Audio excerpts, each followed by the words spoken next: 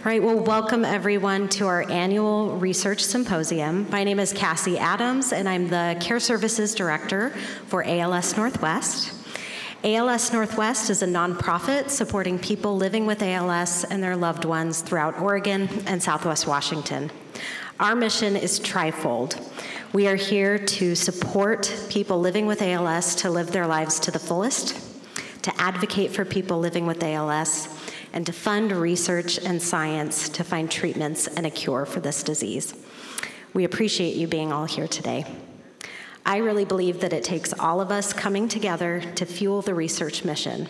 From the scientists working in the labs, to the clinicians bringing clinical trials to the multidisciplinary centers all across the world, to the people living with ALS who are participating in clinical trials and the research that bring us closer to treatments and a cure. It also takes all of the family members, the friends, the community supporters, and all of our sponsors that are in the room to make research possible. I want to take a few moments just to recognize our sponsors today. And they are all kind of around the room, so if you haven't had a chance to stop by and say hello, you can do that before the end of the program today. So I'd like to thank Mitsubishi Tanabe Pharma America, United Access, Providence Brain and Spine Institute, Fortis Construction, Pharma, Performance Home Medical, and Amylyx. Let's give them a hand.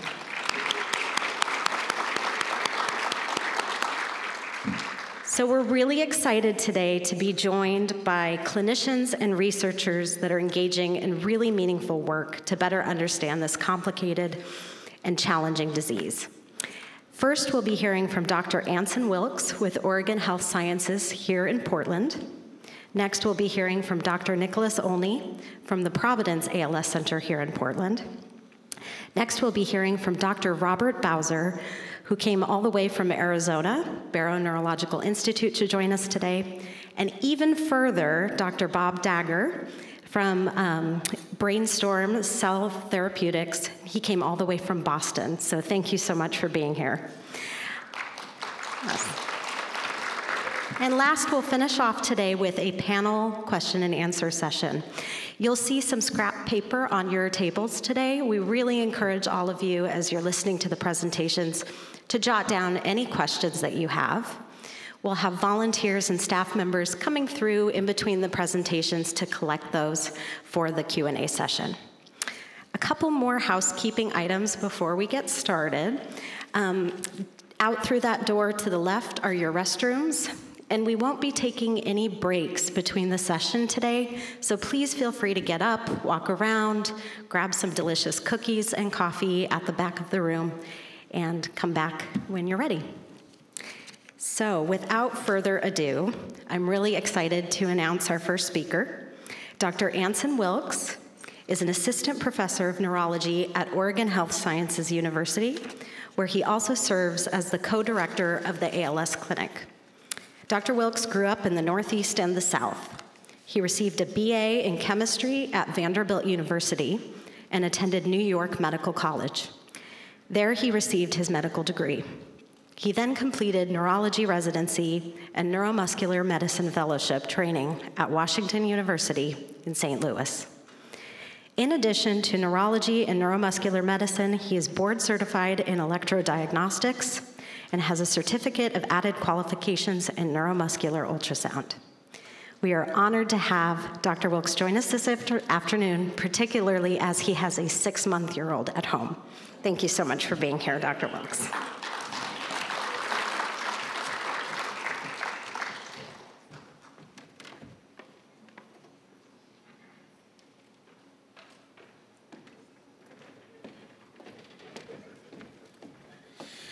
Thank you for that introduction. All right.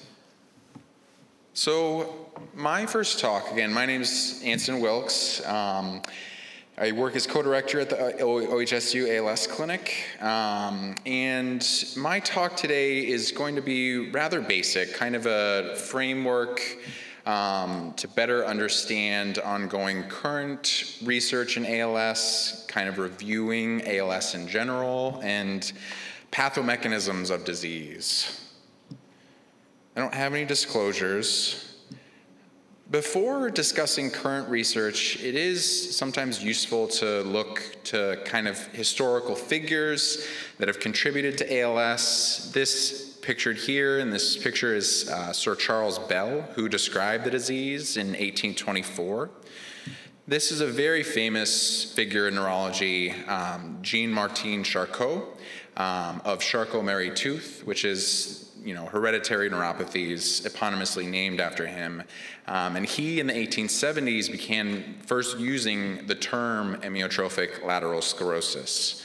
And then finally, many of you probably recognize this figure, a very famous New York Yankees baseball player known colloquially as the Iron Horse, Lou Gehrig, who unfortunately succumbed to the disease at age 37 in 1941, at a rather young age, kind of in his prime.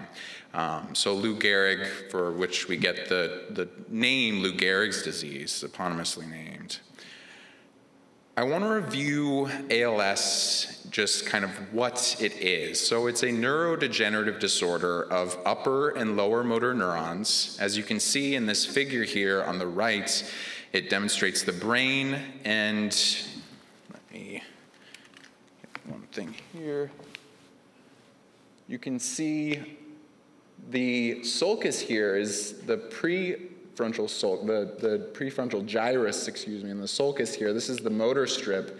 This is where the upper motor neurons are housed. So this is what gets affected in ALS as the upper motor neuron involvement. From this motor strip, they send projections down into the brainstem and spinal cord in the corticospinal tracts, they're called, and then synapse on the lower motor neurons, which are in this ventral part, so anterior or front of the spinal cord. The ventral horn is where those lower motor neurons are housed, and those send out nerves that innervate muscle.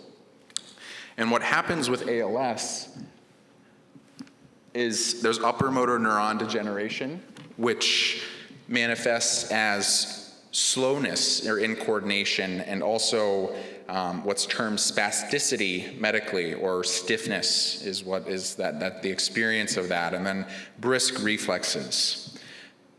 Lower motor neuron involvement manifests more with frank atrophy of the muscle and weakness that's experienced. And then muscle fasciculations is the term for that twitching that is very common, that is not specific to ALS, but is a hallmark of the lower motor neuron involvement that occurs. What's very characteristic of ALS is that sensation is entirely spared. So there may be pain, but not from primary nerve irritation or compression, but often more related to immobility and weakness of joint stabilizing muscles that contributes to pain. So pain can be very common, but sensory nerve involvement would not be typical. What's very characteristic of ALS as well is that extraocular muscles and muscles that control urination and bowel control are relatively spared. And then these muscles that are under voluntary control can be affected to varying degrees and in any distribution. So muscles that control swallowing or speech, the diaphragm, which controls breathing, the arms and legs, any of those muscles can be involved. The course is an inexorable progression with an average of 3 to 5 years across populations, but there are patients that are outliers that have a very rapid progression, but also patients can have a much slower progression and live decades with the disease in a minority of cases. The diagnosis is stratified based on these qualifiers of possible, probable, and definite based on the extent of involvement of various body regions. You can see on the schematic here, this figure on the right, the brain stem, which is bulbar. Those are speech and swallowing, head control functions. Cervical is the arms. It also controls the diaphragm, so breathing. Thoracic is not as overt commonly clinically, but involves trunk muscles, so what are called the paraspinal muscles that are integral to maintaining an erect posture. And then the lumbar body region, which is the legs, obviously. With the thoracic, involvement and kind of involvement elsewhere, we often evaluate for that with electromyography and nerve conduction studies, both to rule out mimics, but also to evaluate for potentially subclinical involvement that may not be as overt clinically, but present on the EMG, which is the needle test. And that really evaluates for lower motor neuron involvement, which is indicated by the yellow kind of lines there, and the upper motor neurons are the blue. We have various diagnostic criteria that are in use, the ALS Scorial, WAGI, and Gold Coast criteria. These are very important clinically, but also of critical importance for clinical trials and clinical research, because for scientific rigor, we want to make sure that every variable is accounted for in clinical trials. So a high level of certainty in diagnosis when we're conducting research. As far as epidemiology, ALS is the third most common neurodegenerative disease after Alzheimer's disease and Parkinson's disease. It really should be considered in the same group. The distinction really is the area of the central nervous system that's involved, and in this case, the lower motor neurons, which is also part of the peripheral nervous system. But they are all neurodegenerative diseases, and there's approximately 7,000 new cases of ALS per year in the United States, new diagnoses. The incidence of ALS increases with every decade, and particularly beyond age 40. So it is a more common disorder of the advanced age, but really can happen at any ages. The peak risk really occurs at around age 74 per some studies. And the male to female ratio is 1.3 to 1.5. As far as risk factors, there's a lot of study looking into environmental exposures and risk factors that might contribute to ALS, but really the only proven known ones that are definitive are age and a positive family history. The possible risk factors, and this is by no means an exhaustive list, include military service, traumatic injury, and those are probably, confounding variables that might be partly contributing, together. Occupational exposure to electrical fields, heavy metal exposure, pesticide exposure, smoking history has been studied as well, and possibly is an increased risk, and that may be related to heavy metals that are in tobacco smoke. What's particularly interesting with ALS is this phenomenon that's been studied that would suggest a lower BMI or premorbid decreased body fat may be a risk factor for ALS, at least per several studies, as well as athleticism, increased athleticism. There's research that has suggested that gut microbiome factors might contribute to ALS risk as well, and that's an area of research.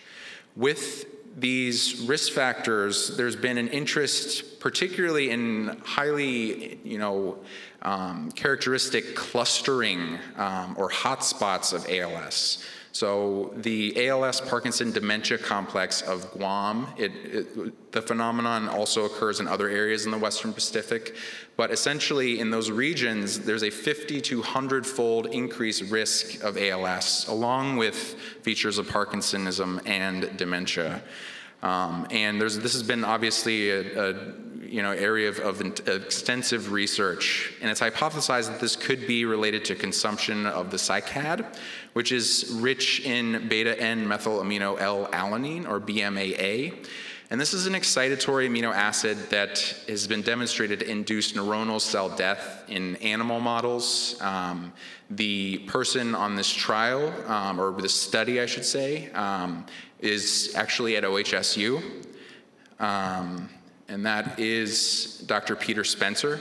So this is a publication in Science that really looked into this. But one of the critiques of this is that in order for what was demonstrated in animal models to induce what appeared to be a motor neuron disease was a very high level of BMMA exposure, which realistically probably would not have occurred in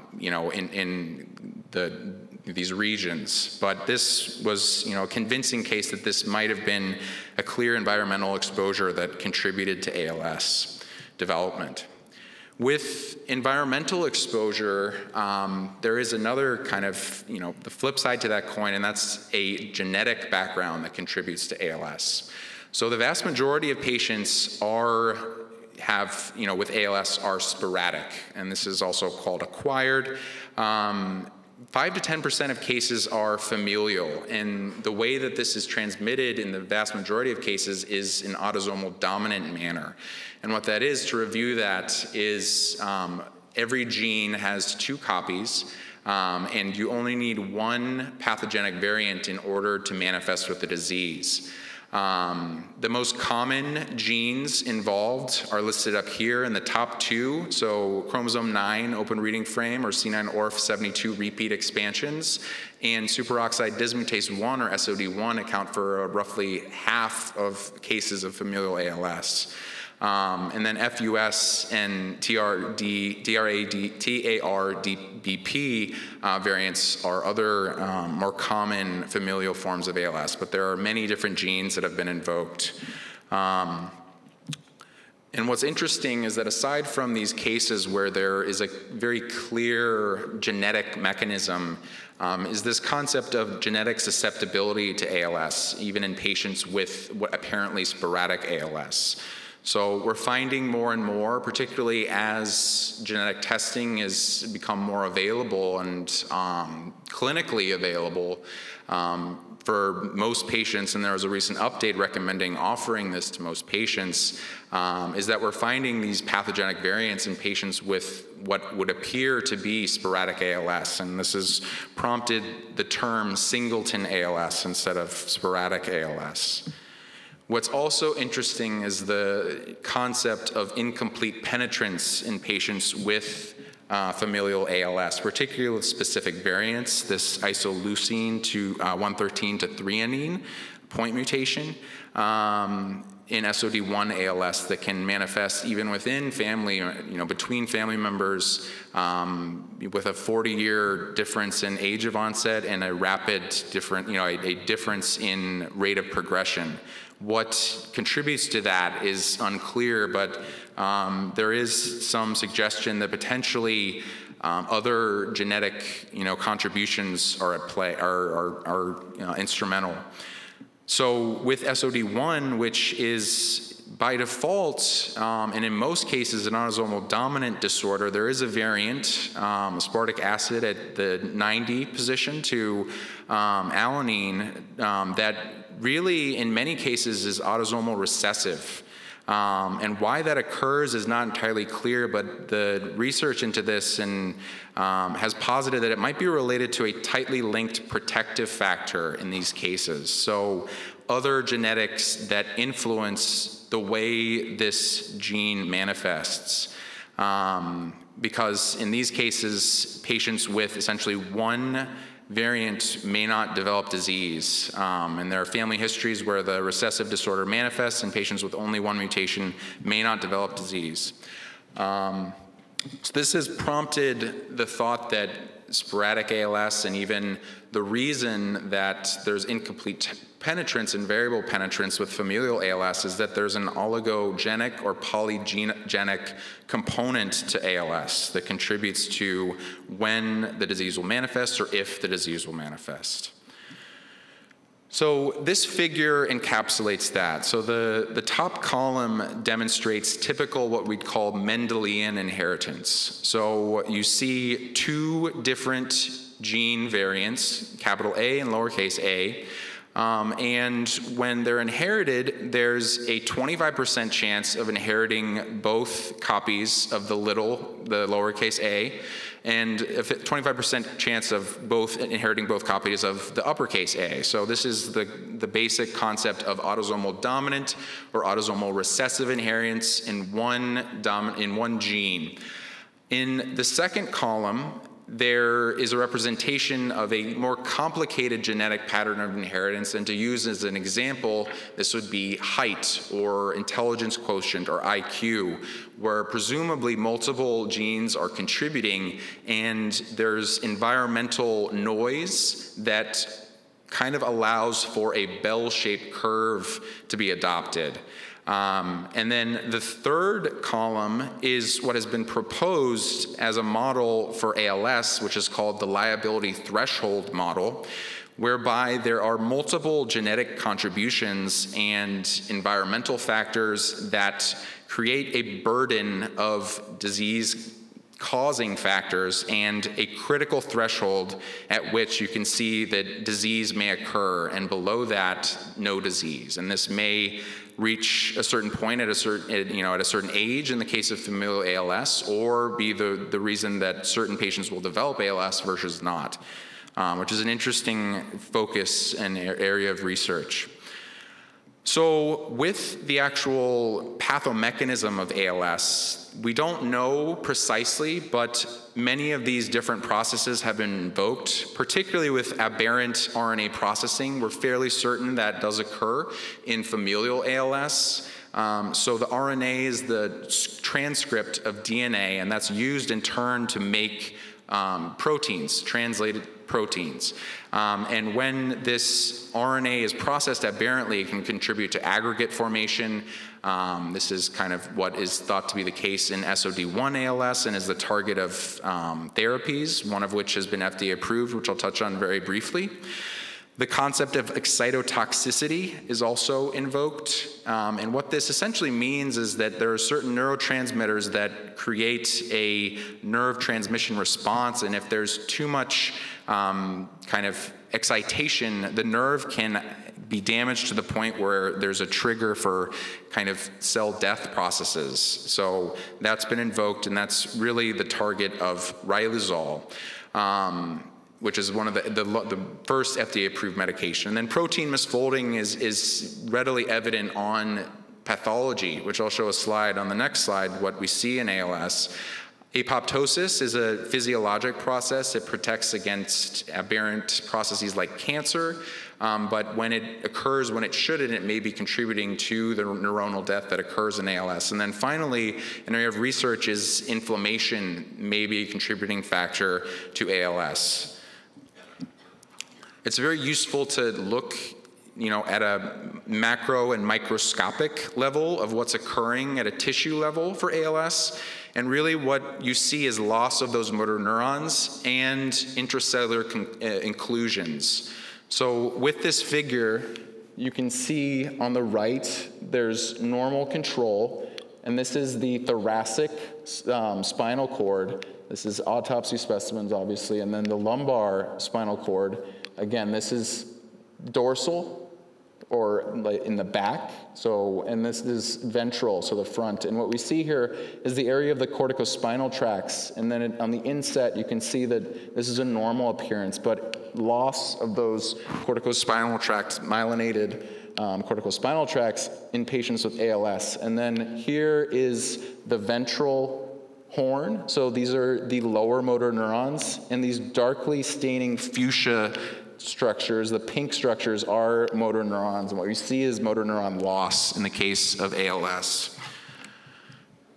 What you see on this is aggregate formation. So these are very common aggregates that you see in ALS. So ubiquitin, TDP43, and then phosphorylated TDP43. Phosphorylated TDP43 is not physiologic, so you don't see any staining here, and this staining here is in a patient with ALS. TDP43 is a normal protein, but what happens in ALS is it's mislocalized. So this is the nucleus right here, and you can see that it is normally staining in the control patient, but it has been moved from the nucleus and accumulates as these aggregates in patients with ALS. And that goes for ubiquitin as well. It's been described as a kind of skein-like kind of inclusion here, which is absent in the control patients without ALS. So these hallmarks of ALS are motor neuron loss and aggregate formation. These aggregates are not, unique to ALS and are seen in many other neurodegenerative disorders, and whether these aggregates are kind of akin to the pathology, what the pathomechanism is not entirely clear either. We know that the beta amyloid plaques in Alzheimer's disease don't always correlate perfectly with clinical, the clinical kind of picture of the patient, but these are definitely pathological hallmarks of the disease. And what's interesting is that both this pathology and clinical kind of progression of a patient tends to often follow a contiguous spread. So what we see here in this figure is a schematic of the various areas of onset for patients. So you see, this represents multifocal or generalized kind of onset symptoms or focal onset.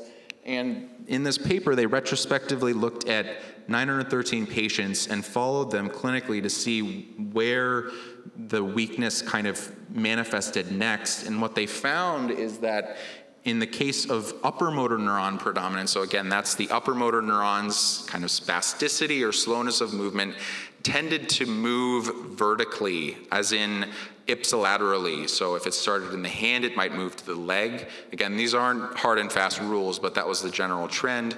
And then with lower motor neuron involvement, it tended to spread within the spinal cord and contralaterally, suggesting a local spread of the disease, which is very interesting and has been duplicated in an autopsy kind of report or paper looking at this, and essentially looking at the pathology for patients with different areas of onset.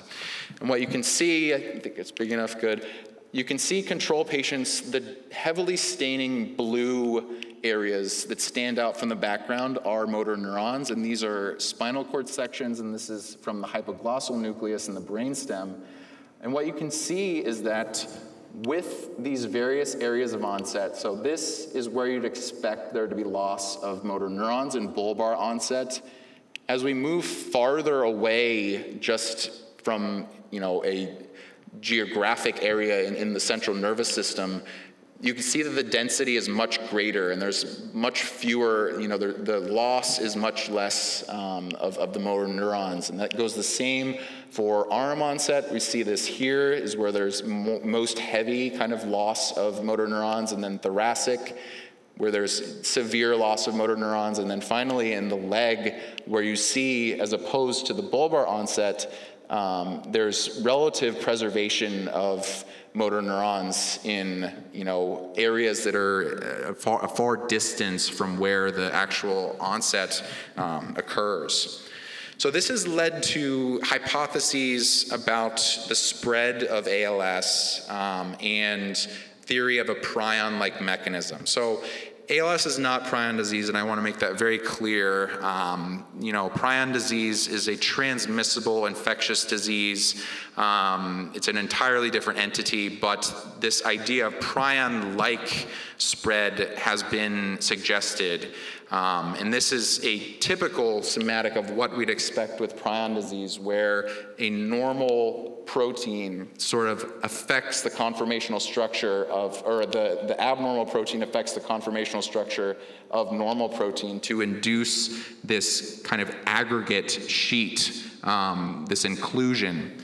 Again, this is a separate entity. It's not infectious, it's not transmissible in ALS, but this whole notion of kind of changing the conformational shape of proteins and contributing to aggregate formation at a local level has been suggested. So what we see here are normal proteins. Again, TDP43 is a normal protein, but it's an aggregate we see on pathology. And SOD1, one of the more common variants of familial ALS, this aggregate induces this change in conformational structure of the protein, which contributes to this essentially elongating aggregate that may break into seeds that may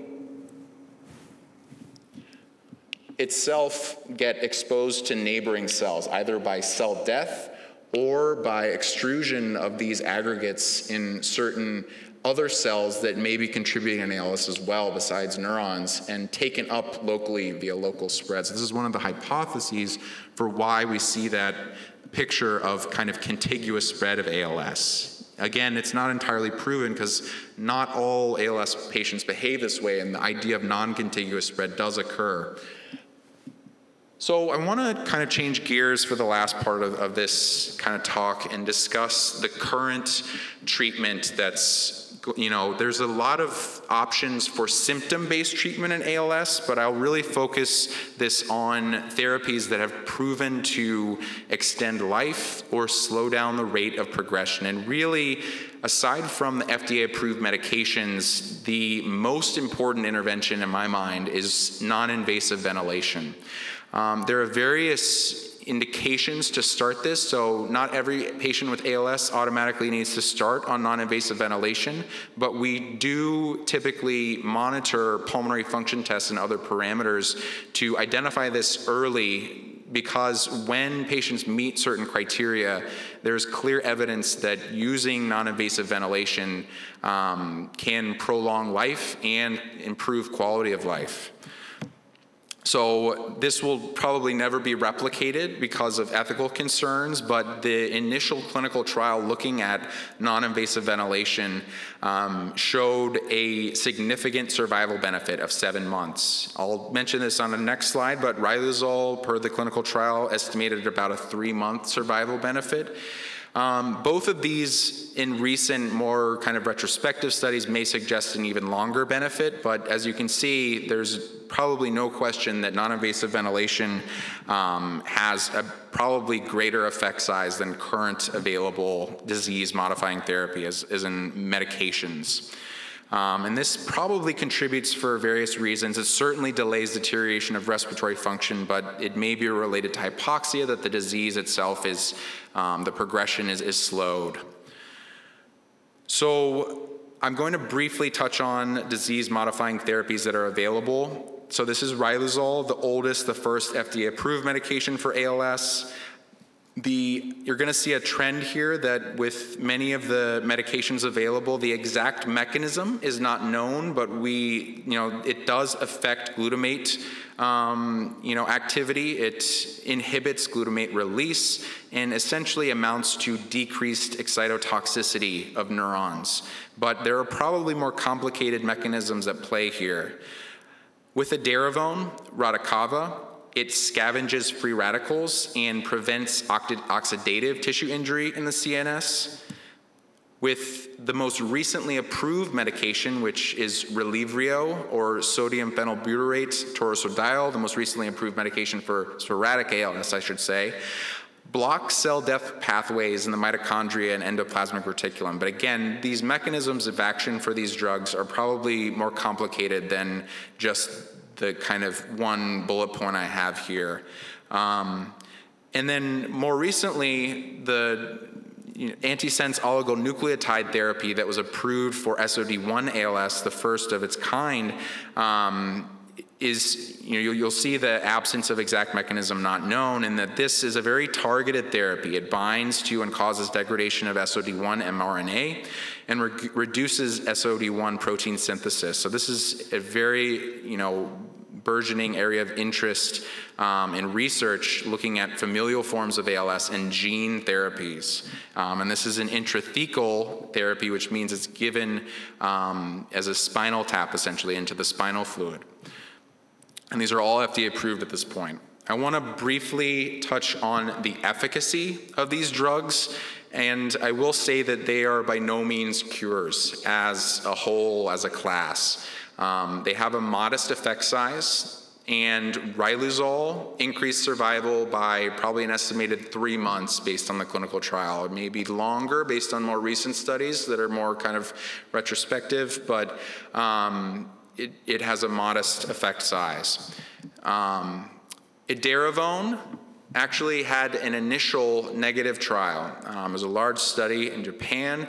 They looked at the trial, and there was a signal in a certain subset of patients, and they redesigned a second clinical trial with very specific inclusion criteria of less than 2 years duration, independent living status, and normal respiratory function. And you can see here that the endpoint reads differently. So this transition here between riluzole and edaravone represents a transition from a research practice standpoint, and that is essentially how clinical trials are designed. And we've come to know that using endpoints like the ALS FRS score are much easier to study. The signal is able to be detected earlier than looking at things like mortality. But this is going to be the most common endpoint that you'll see is rate of decline of ALS FRS score. And as you can see here, the patients who received Radicava had a 5-point decrease over this period as opposed to the patients who received placebo, which was 7.5. This same endpoint was used for the more recent study that resulted in an FDA approval for Relivrio. But you can see here that the change is not dramatic. A negative 1.24 point versus negative 1.66 point drop at 24 weeks. And secondary outcomes were not statistically significantly different. There is a larger confirmatory trial that's underway, which will be very interesting to see. And ultimately, this led to an FDA approval for this drug. Finally, Toferson, or Qalsody, is the most recently approved drug for ALS, and this is specifically approved for familial ALS with pathogenic SOD1 variants. The endpoint was really looking at a biomarker from a biomarker standpoint, so we reduced the concentration of SOD1 in the CSF and neurofilament light chains in the plasma, which is a very useful biomarker that's emerged to follow in ALS. But notably, it did not improve clinical endpoints associated with adverse events in some patients. These patients are continued to be following, and there's more research being done on this and more research in general on antisense oligonucleotides in SOD1 ALS and in other forms of familial ALS. But this is an intrathecal injection that is FDA approved at this point for SOD1 ALS. So this is my final slide, which is rather kind of busy, and I won't go through it in inordinate detail, but essentially the point of this slide is that it's likely the case that we would need to target multiple mechanisms, and the ultimate kind of effective therapy or even cure, hopefully, may be a kind of multi-target approach. Much like multi-drug resistant infections or cancer, it may be that there's a cocktail of medications that will be, effective in treating this disorder. But as you can see here, this is glutamate toxicity, as we mentioned, which, riluzole targets, which is in clinical use. Edaravone targets oxidative stress, also in clinical use. And then AMX0035, that is Relivrio, which targets mitochondrial function. But some of these different domains are going to be discussed in further detail later, but you can see that there's a lot of research looking at various mechanisms in different areas or parts of the nervous system. This is looking at muscle. We see genetic therapies up here. We'll hear about this a little bit later today, and then looking at neuroinflammation. So my hope is that this has kind of laid a groundwork for better understanding of the future talks today about kind of current, more up-to-date ALS research. And I want to thank you for your attention. Thank you very much.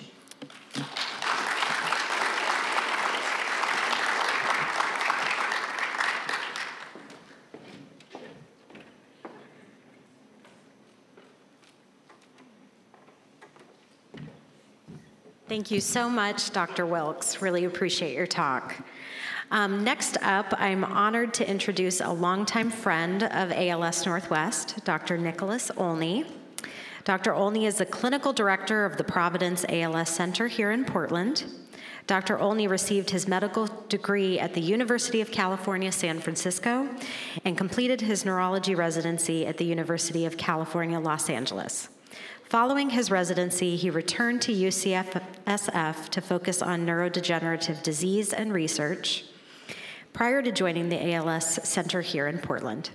Dr. Olney has a unique perspective into his work with ALS patients, having been a primary caregiver for his own father who lived with ALS. Welcome, Dr. Olney. Thanks for being here.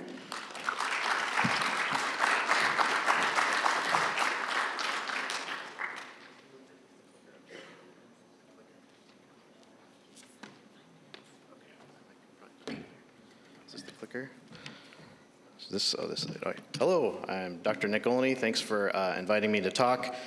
I am the director of the Providence ALS Center and clinical trials. Here's a picture taken at Black Butte, which was my dad's favorite place to vacation, both before he had ALS and during ALS. And I also like to always tell the story that Lance was actually the person that would always deliver our equipment to the cabin so we could get the wheelchair into the cabin. Here's a picture of my dad, Rick Olney, here's a picture of me as a caregiver back when I was taking care of my dad. But I do think seeing the devastating symptoms of ALS firsthand is what got me interested in learning more about ALS. Throughout my training, I kept going back to learning as much as I could about ALS and ALS research. Eventually, that led me here to Providence to be a part of clinical trials, because I really want to be a part of the winning team that could find effective treatments and potentially a cure. Thank you, thank you. Here are my disclosures. So I have participated in the Avanair Visiting Expert Program for my work in pseudobulbar affect and ALS. I'm also a PI for multiple clinical trials as listed here. I would also say that, a lot of the talk today, just to kind of give a quick disclaimer, is that the field is moving quick, so this is valid as of November 2023. And I really am kind of trying to present kind of a greatest hit, so to speak. So I'm kind of trying to present this also to a general audience. So slow me down if I'm going too fast, but I'm going to try to split the difference and ride that line. So basically, I'm going to give a quick clinical trials 101, and this is a lot about how I talk about it with my patients. So I think of the clinical trials traditionally as three different phases. Phase 1 is typically when first time in humans, so it's passed a lot of the animal safety data, but this is really the first time it's been in humans, usually 50 to 100 people. Those are typically not coming to the Northwest.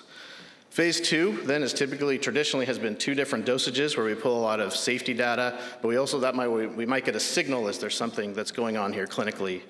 And then phase 3 is the trials where you hear about both the randomized to drug versus placebo, and that's what the FDA requires to get a drug FDA approved.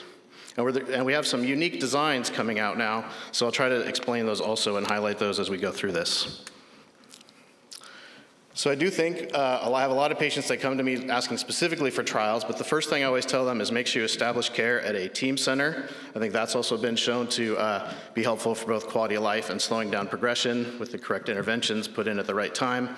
I also think it's always important that people review the FDA-approved treatments.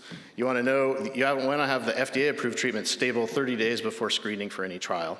So Anson did a great job already covering a lot of this, so I can probably go pretty quick, but I'll try to show you some of the graphs that this data comes from. So Relia-Tech, this is the very first drug that came out in New England Journal of Medicine, 1994. Here's the initial graphs of that. Basically, if you see on the left, that's all patients, and it showed a survival graph that 57 patients of 77 on the Relia-Tech were living longer at 1 year than patients not. That was 45 versus 78 on placebo. They also broke it down by bulbar and by limb onset there. Sorry, the top graphs are, the top is the patients on drug, and the lower line is not on placebo. And then they went on to a dosing range study. This is presented in Lancet in 1996. And so if you look at, they basically had 959 patients on placebo, 50 milligrams of Relia-Tech, 100 or 200. And that middle graph is the top line is the patients on Relia-Tech, which showed the best risk-benefit ratio. And that's how we came up with the 50 milligrams twice a day, which is currently used. And the main thing to look at the risk being the liver side effects. And then since then, we've come up with the ALS Functional Rating Scale. This is a 48-point scale that captures different regions of the diseases, the regions that ALS affects. So bulbar, upper limbs, lower limbs, and respiratory symptoms. And I think one of the groups that used this the best was the Radicava. So again, they had that big group that it was hard to show a difference, but then they enriched for the group that looked like it was responding, and they showed this 30% difference at 6 months using the ALS-FRS. And then I also like to look at this study that Dr. Scheffner and Steve Apple did. When you look at the group here, so the top group is the group, the top line is the group that got Radicava. However, in the middle, that's when the placebo started to get the drug. And I think if you zoom in closer, you do see that there's a bit of a rescue effect where patients are starting to have some effect being on the drug. Also, they do have oral Radicava out now. I sat through many lectures seeing, but basically the oral and the IV look very similar. These are two lines of them almost on top of each other. This is kind of the bioavailability of the drug.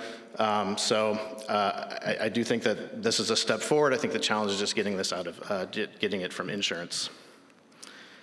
And then the next drug that came out, Relyvrio, so Amylyx, and I still like the initial name AMX0035, so it showed both change in function at 6 months using the ALS-FRS as well as a survival benefit. And this is just based on one phase 2 pivotal trial, the Centaur study, and you can see Sabrina Paganini give more talks about it online, but they showed a 2.32 point change in the ALS-FRS as well as 6.5 month survival, and then with a lot of patient advocacy, and it does have a very good side effect profile with about a fifth of people having GI symptoms that are recognized pretty quickly. I think it makes sense. I certainly wrote a lot of letters to advocate for this. And this is the basic survival graph that this data comes from. So the red line is patients on Relyvrio, and the blue line are for patients that were the placebo. And so this is where they get that 6 months benefit. So then the newest treatment, Quesaldi, genetic treatment. So again, it has to have SOD1 positive. That's only 2% of all overall ALS. You want to make sure you have that because it is monthly intrathecal injections and has very good data, which I'll present at the end because we were a part of the VALOR trial. However, in the last year, I was able to be a part of the ALS Genetic Testing and Counseling Guideline Expert Panel, and it is recommended now with this treatment that anyone diagnosed with ALS should at least be consider genetic testing. And they're becoming much more available as well. So then going back to these specific kind of clinical trials, I'll tell you about previous trials that we've done here at Providence as well as current trials that are open.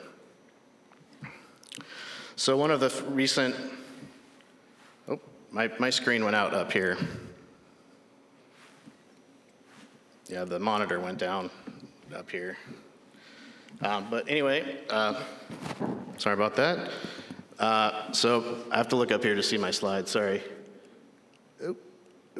So this is AT-1501, was a phase 2 clinical trial. Everyone got drug. It was a dose escalation study.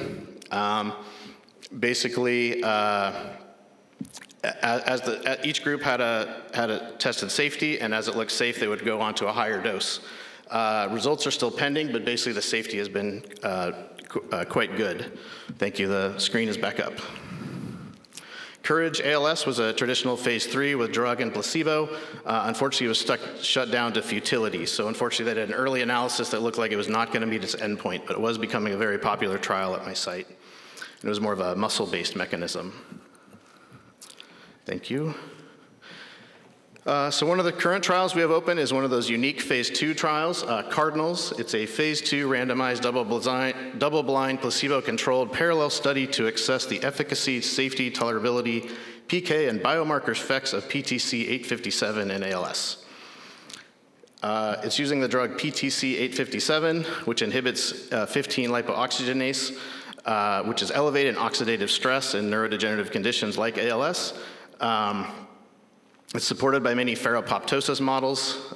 To qualify for this clinical trial, patients have to screen within 24 months of the first symptoms. The breathing has to be above 60%. You're allowed to be on Relyvrio and one of the new therapies. It does have an 8-week screening cycle, but basically as long as people have screened and they don't have any safety profile problems, they will definitely get drug. And then it has a 24-week double-blind time where people are randomized 2-to-1 for drug and a 28-week open label. It is international. I do think they'll probably get a lot of patients internationally because there's less challenges with the new drugs. and the enrollment is competitive. And then we are a big HEALEY Platform Trial site. It's been a very popular trial. Here on the left is the drug companies, the middle is the actual name of the drugs, and then the right is the mechanism. So this is, I think I would say, is kind of a unique phase 2 trial design, which I'll talk about for a few minutes to set it up. So if you think of a traditional trial, we set up a big stadium, we run the race for about 1 to 2 years, we shut the trial down and then analyze the data. The platform trial, we're making a big stadium, we're running multiple races or trying multiple mechanisms or drugs at the same time, and it stays perpetually open. Some of the advantages of this is that you get randomized, there's more of a chance of being on drug, so a 3 or 4 chance of being on drug, and it pools the placebo as shown here on the left. This also cuts cost in a third and cuts time to get results by in half. To qualify for the trial, you do have to screen within 36 months of symptoms, and breathing has to be above 50% is the basic criteria. Then people are randomized for 6 months to drug or placebo, 3 to 4. And then there's an open label extension that is actually 6 months or longer. Basically, they've announced until we have an answer for that specific regimen. They're using primary endpoints of the ALS Functional Rating Scale, also breathing, handheld dynamometry, survival, specific biomarkers, exploratory endpoints, as well as safety endpoints. And it actually is out of Harvard, so you can contribute to the Harvard biorepository, as well as they have some exciting kind of speech digital biomarkers that they came up with in the pandemic. So I've actually been using this slide for quite a few years since I got to my job here in 2018 and talking about this. So I'm excited that we're actually expanding now into 7 regimens. So here kind of gives the timeline of how we're increasing the regimens. And I will just give a brief update on the success of the regimens so far. So regimen A, unfortunately, was shut down to futility. The regimen B was finished the trial, but was a negative trial. We had some good results, good phase 2 results from regimen C and D that I'll go into in just a second, and both have announced moving on to phase 3 as well as expanded access programs. Regimen E is now fully enrolled, and we're basically just waiting for that data, and I talked a lot about it last year, so I'm gonna not talk about it too much this year. And regimen F and G is actively enrolling, which I'll talk about in just a minute. So to give a quick update on regimen C, it is an NAD catalyst and focusing on the mechanism of ATP production. They use 2 dosages of 30 and 60 milligrams. They had 120 people pooled on drug and 164 with shared placebo. The ALS-FRS was not significant at 6 months, but the drug safety profile was very safe. They did have a reduction in time to clinical events like feeding tube, trach, death, or death equivalent in the 30 milligram group, and they're planning to move forward with that as the target dose and into a phase 3 trial. We opened an expanded access program at Providence, and it filled very fast. We had 10 spots, and it probably filled in a matter of weeks. For regimen D, predopidine, it is a sigma-1 receptor agonist. It's predicted to reduce cellular stress, inflammation, and enhance clearance of toxic proteins. There's 120 patients on drug. The dosing was 45 milligrams twice a day, and the pooled placebo was 164. There's no difference in the ALS-FRS, but there was a signal in the exploratory endpoints in the speech measures, as well as the subgroup analysis in the ALS-FRS. So here in the exploratory endpoints of the speech function, compared to placebo, patients on the predopidine had less changes in speaking rate, articulation rate, phonation time, and articulation precision. In the subgroup analysis, there's a trend of stronger effects in patients starting the drugs within 18 months of symptoms, as well as those with clinical diagnosis of definite ALS. So this also is, these graphs are a little bit interesting to explain. So basically the bigger the graph is, the bigger the change between the placebos, so more stability. So the left side would be everyone versus placebo. The middle is patients who started within less than 18 months of symptom onset. And then that one on the right is combining definite ALS and less than 18 months. We saw a similar trend also in the subscores of bulbar, subscores on the ALS-FRS, as well as the respiratory scores, which I'm not showing today. There's also a post-hoc analysis, or a later analysis, that showed reduction in neurofilament in the fast-progressing participants. So, and that's shown here again, so the bigger is actually better here. So the Prolinea has announced expanded access and plans to move on to phase 3. This was just announced a month ago. I'm not sure if we're chosen yet, but we certainly threw our hat in the ring and hope we do get chosen to be a part of the expanded access and hopefully the phase 3 as well. And so the new current regimens that are actively recruiting for HEALEY are regimens F and G. Regimen F is through a collaboration of Calico AbbVie, and regimen G being Denali. And they're both actually targeting the same integrated stress response. And I actually found a pretty nice video that would have taken me like 5 years to animate on my own PowerPoint. So I have the video if we could show that. ALS, or amyotrophic lateral sclerosis, is a progressive disease caused by degeneration of the motor neurons. Located in the brain and spinal cord, these motor neurons communicate with our muscles, controlling their movement. When no longer stimulated, muscles progressively weaken. First, gripping objects becomes hard. Eventually, patients lose the ability to speak, eat, move, and finally breathe. Deterioration is rapid. Most patients die within 3 to 5 years of diagnosis.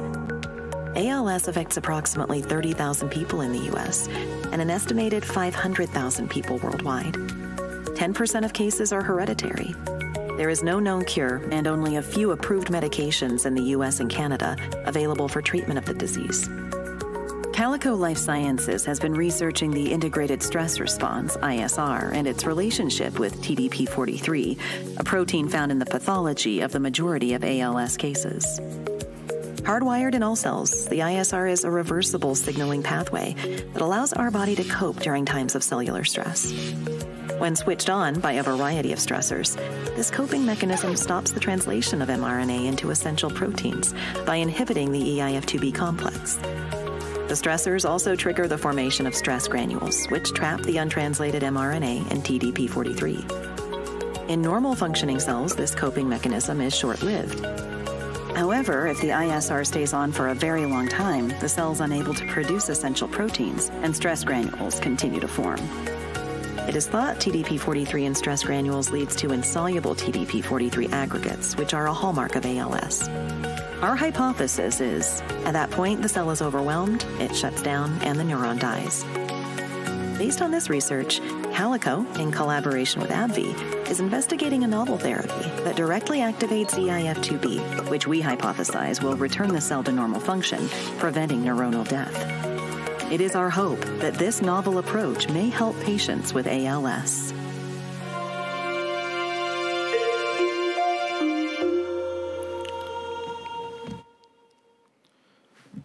Back to the slides. All right, thank you. I just thought that was a cool video, a very quick 2-minute summary of that mechanism, lots of cool animation there. So that's what that's the mechanism. That was the Calico version. This is actually the one online that Denali has on their website, but that they're both targeting the same mechanism I think is very exciting, and also how close it is to that TDP pathology that Dr. Wilks presented I think is also very exciting.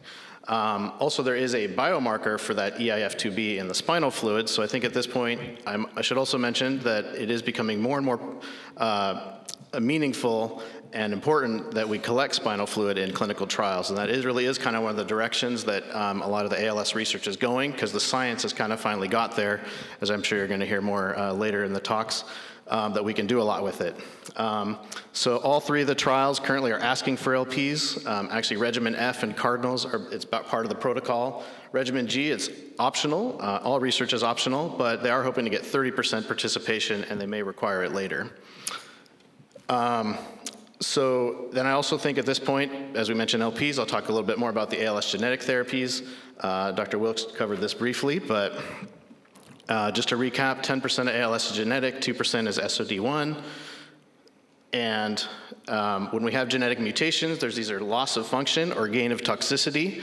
We have more mounting evidence that SOD1 really has a gain of toxicity, and this is a bad protein to have a mutation in that causes ALS. So what we're trying to do is actually silence that or prevent the protein from being formed.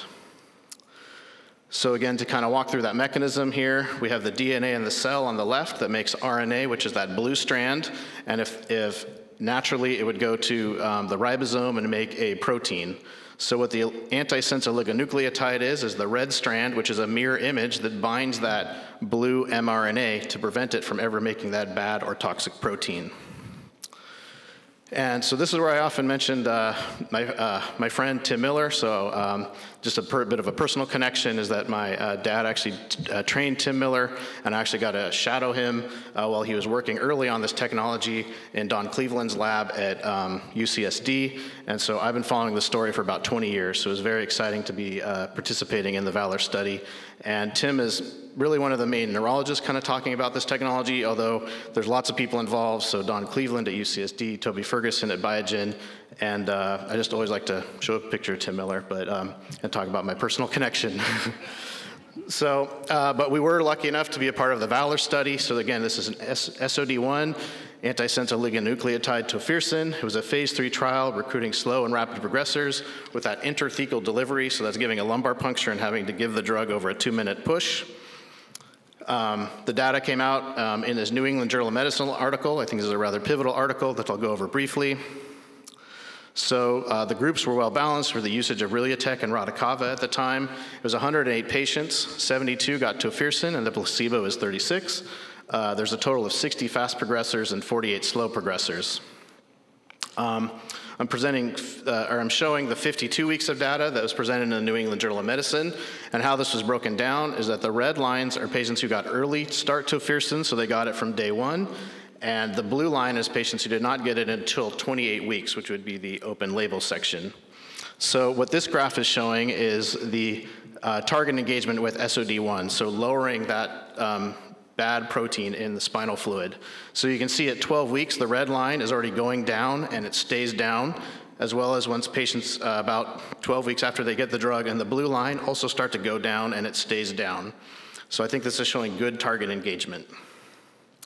We also see a similar trend in the neurofilament. So the red line, the early start Toferson, shows the neurofilament going down. Again, neurofilament being a surrogate for neuron death. So going down is a good thing, and also supports target engagement. And we see a similar trend in the blue line of patients who get it later.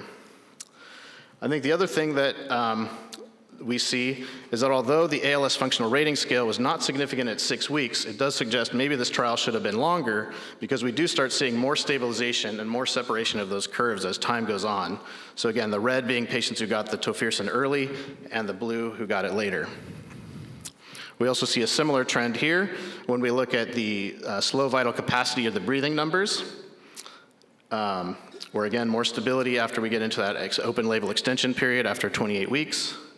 Also very similar in the motor function, which is represented by the handheld dynamometry.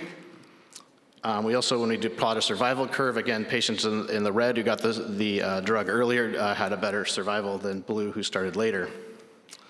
And the main side effects were equal between the placebo and the Toferson. Unfortunately, a lot of it due to the lumbar punctures, the pain procedure, the headache. About 30% of patients with it get a lumbar puncture could get a headache. I would say this is different than those other lumbar punctures I talked about earlier, because those are only every 6 months. These are monthly lumbar punctures, and even the loading dose you have to do every 2 weeks. So it's a pretty intense amount of lumbar punctures, but I think there's a lot to gain from this therapy. So in summary, the New England Journal of Medicine article here summarizing VALOR, it had good target engagement with the SOD1 and the neurofilament data.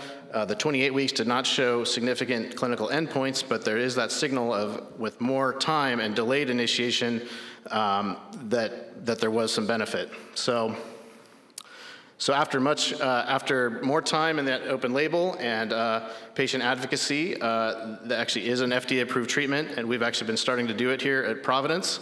And I actually have another video that I want to show very quickly. The FDA recently approved what could be a groundbreaking treatment for ALS. And today, a man from Hood River living with the disease became the first person in the country to receive the new drug. Fox 12's Paulina Aguilar was there for the whole procedure. She joins us live now from Northeast Portland with his story.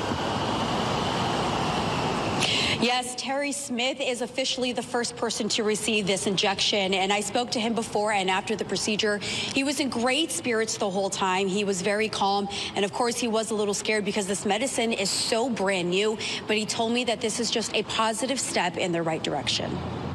Terry was diagnosed with ALS in November 2021. It's just hard to maneuver around.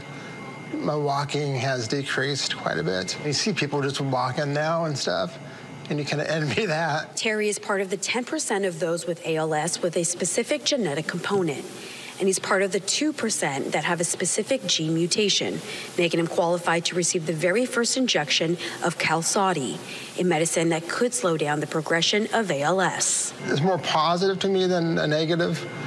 You know, I'm just ready to do this and make the most of it. You will feel a little sting with this, okay? First, they must take out the spinal fluid to prevent any headaches later on. All right, Terry, it's happening. Then inject the medicine. As you inject it into the spinal column, and then the SOD1 protein, it stops the production of that so that it decreases the amount of that in the spinal fluid. Feeling good, feeling good. Oh, it's amazing. It's just, I feel so honored, really, you know.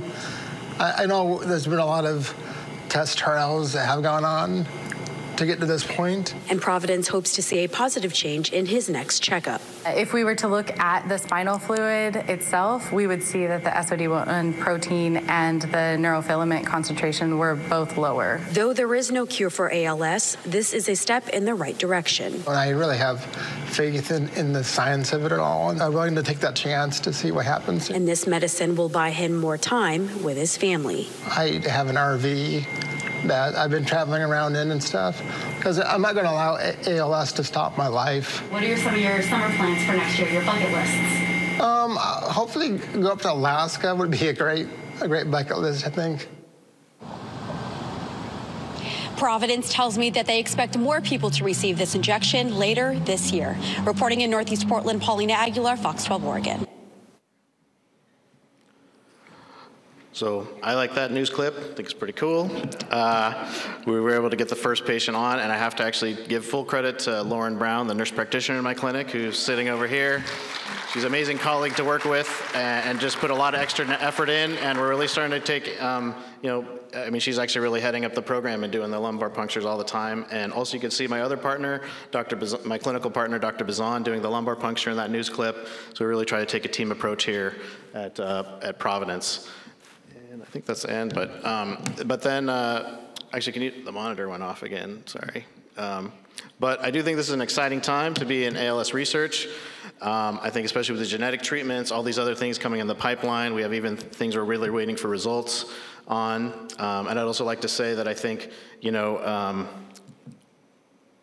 I think we might be in the early stages, just like in the time of the HIV field, when you had one compound, it maybe didn't make as much of a difference. But when you start getting a cocktail and you really start getting these targeted therapies, that actually can make a significant difference. So I really do hope and think in my lifetime that we have a good chance of actually finding effective treatments for ALS and hopefully a cure. And with that, I'd like to thank you for your attention.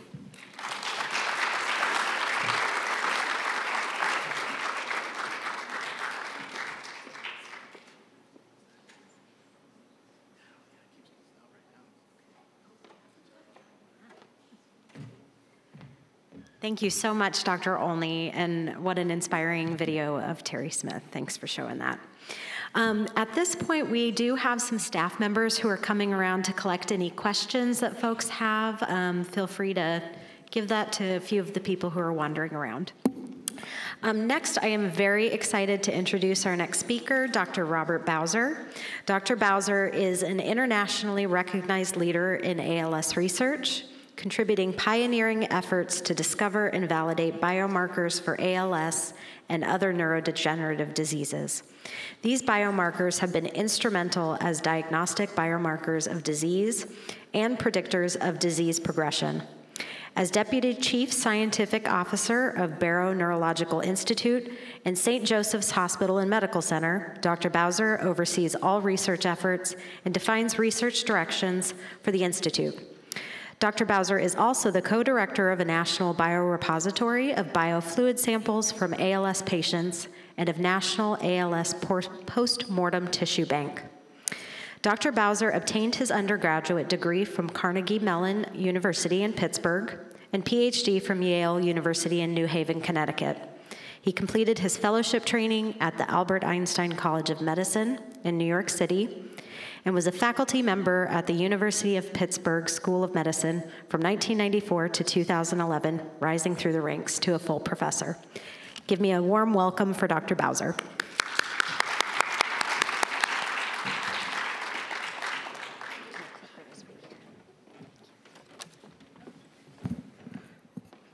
Thanks, Cassy. Just want to thank the organizers for the invitation here and the opportunity to speak with you today. So today I'm going to talk to you about some of the work that we've been doing for a number of years. So as we mentioned, I've been in this about 30 years for ALS and looking at biomarkers early on before it was in vogue, trying to convince people that this is the path forward. I'm going to give a quick overview of some of the areas of research in my lab in general, and then touch on uses of biomarkers and actually a couple of trials you've heard about already, so that's kind of good. Repetition is good.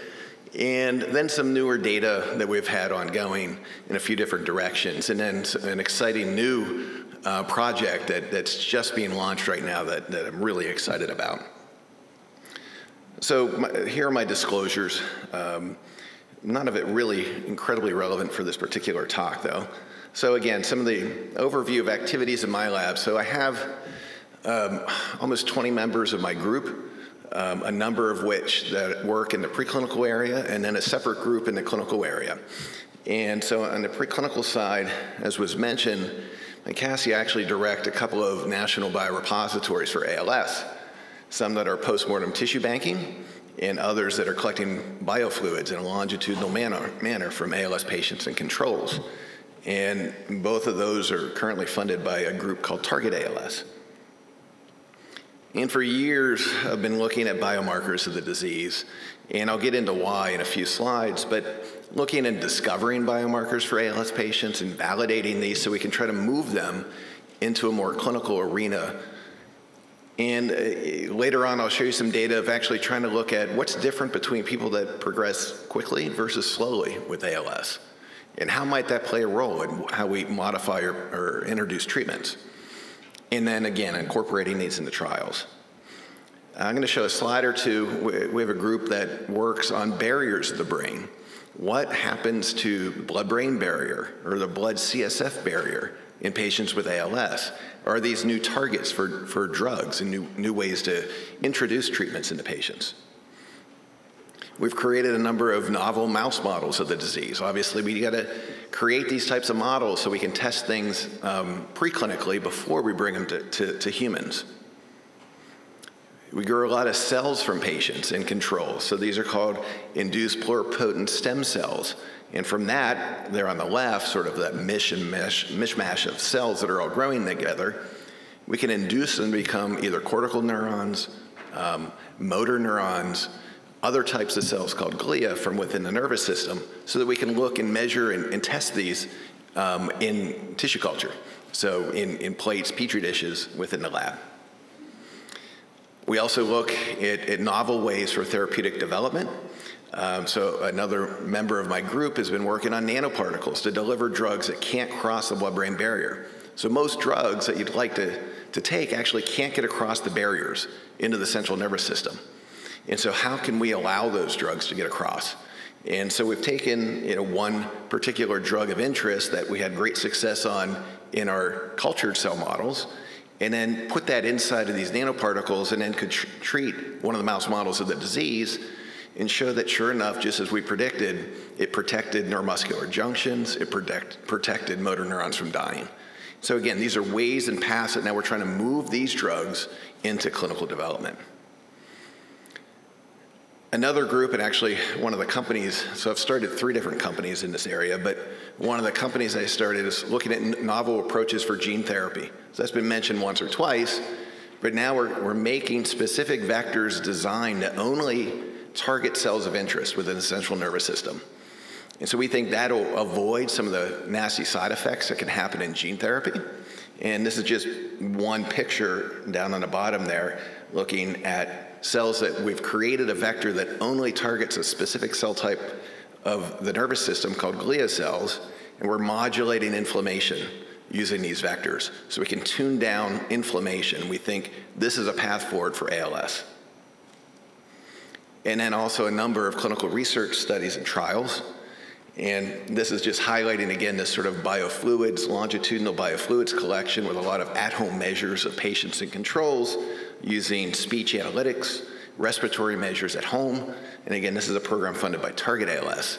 We're collecting all this information so that we can look at sort of the natural history of the disease and collect fluids that we can do research on and then share those fluids with scientists around the world. So what we've known for many years, obviously there's tremendous challenges in finding improved and effective drugs for ALS. And the big thing was, you know, our animal models often don't predict what happens in humans with the disease. And really that started me on the biomarker path about 30 years ago. So we were struggling and we could cure the mouse many times, but then when we took that drug to humans, it failed. And so looking back, you know, years ago, I said, if that model doesn't predict what's happening in humans, then the heck with the model. You know, I'm more interested in treating patients, not treating the mice.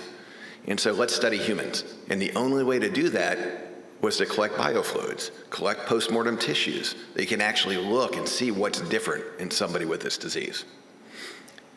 Are the pathways that we study in our animal model, are they impacted in patients? Again, we must have postmortem tissues to actually look and say, is this pathway actually impacted by somebody with this disease? It's the only way to do it. And you've heard a little bit, we know it's a very heterogeneous disease. We know over 40 genes that are implicated in ALS, and that number continues to grow. There are lots of different cell types in the nervous system, and a lot of different signaling pathways. You saw the one slide at the end of Dr. Wilks' study. Everything seems to be impacted. And we know that patients exhibit variable rates of disease progression. What is that trying to tell us? I always thought, again, biomarkers could address these challenges. So what is a biomarker? Again, I was doing this before it was sort of in void. Now it's actually in the lexicon. I think most people know. It's really anything that you can detect and measure in a body, in a tissue, in a biofluid, that is a sign of something that's abnormal from a particular disease or a condition. It could provide information about the course of the disease, about the response of a treatment in that individual. And great examples are very easy things that everyone's well aware of. Your blood pressure, glucose levels in the blood if you're diabetic. Gene mutations are also a biomarker. It's actually identifying a specific form of the disease caused by a genetic variant. So here's just a quick snapshot of, again, over 40 genes implicated in ALS. And this is on a timeline. So the left side, starting back with SOD1 mutations that were first discovered back at around 94. And now up to, you know, in 2023, we have over 40 genes. And you can see that there's a great acceleration as we move forward in time. There's a lot of reasons for that. Some are just the methodologies, technologies of sequencing genes got much better. And then also there's a lot more interest in this disease in the last 10 to 15 years, which has accelerated the research. And again, as was mentioned by Dr. Olney, it's a really exciting time to be in ALS. Again, one of the problems is this heterogeneous disease population. So what's done to sort of, in clinical trials arenas, to create a more homogeneous patient population?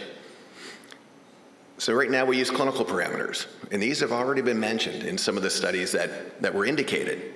And so you're identifying those with maybe definite ALS shortly from the symptom onset, and those are the individuals that are getting enrolled in most clinical trials. And why is that?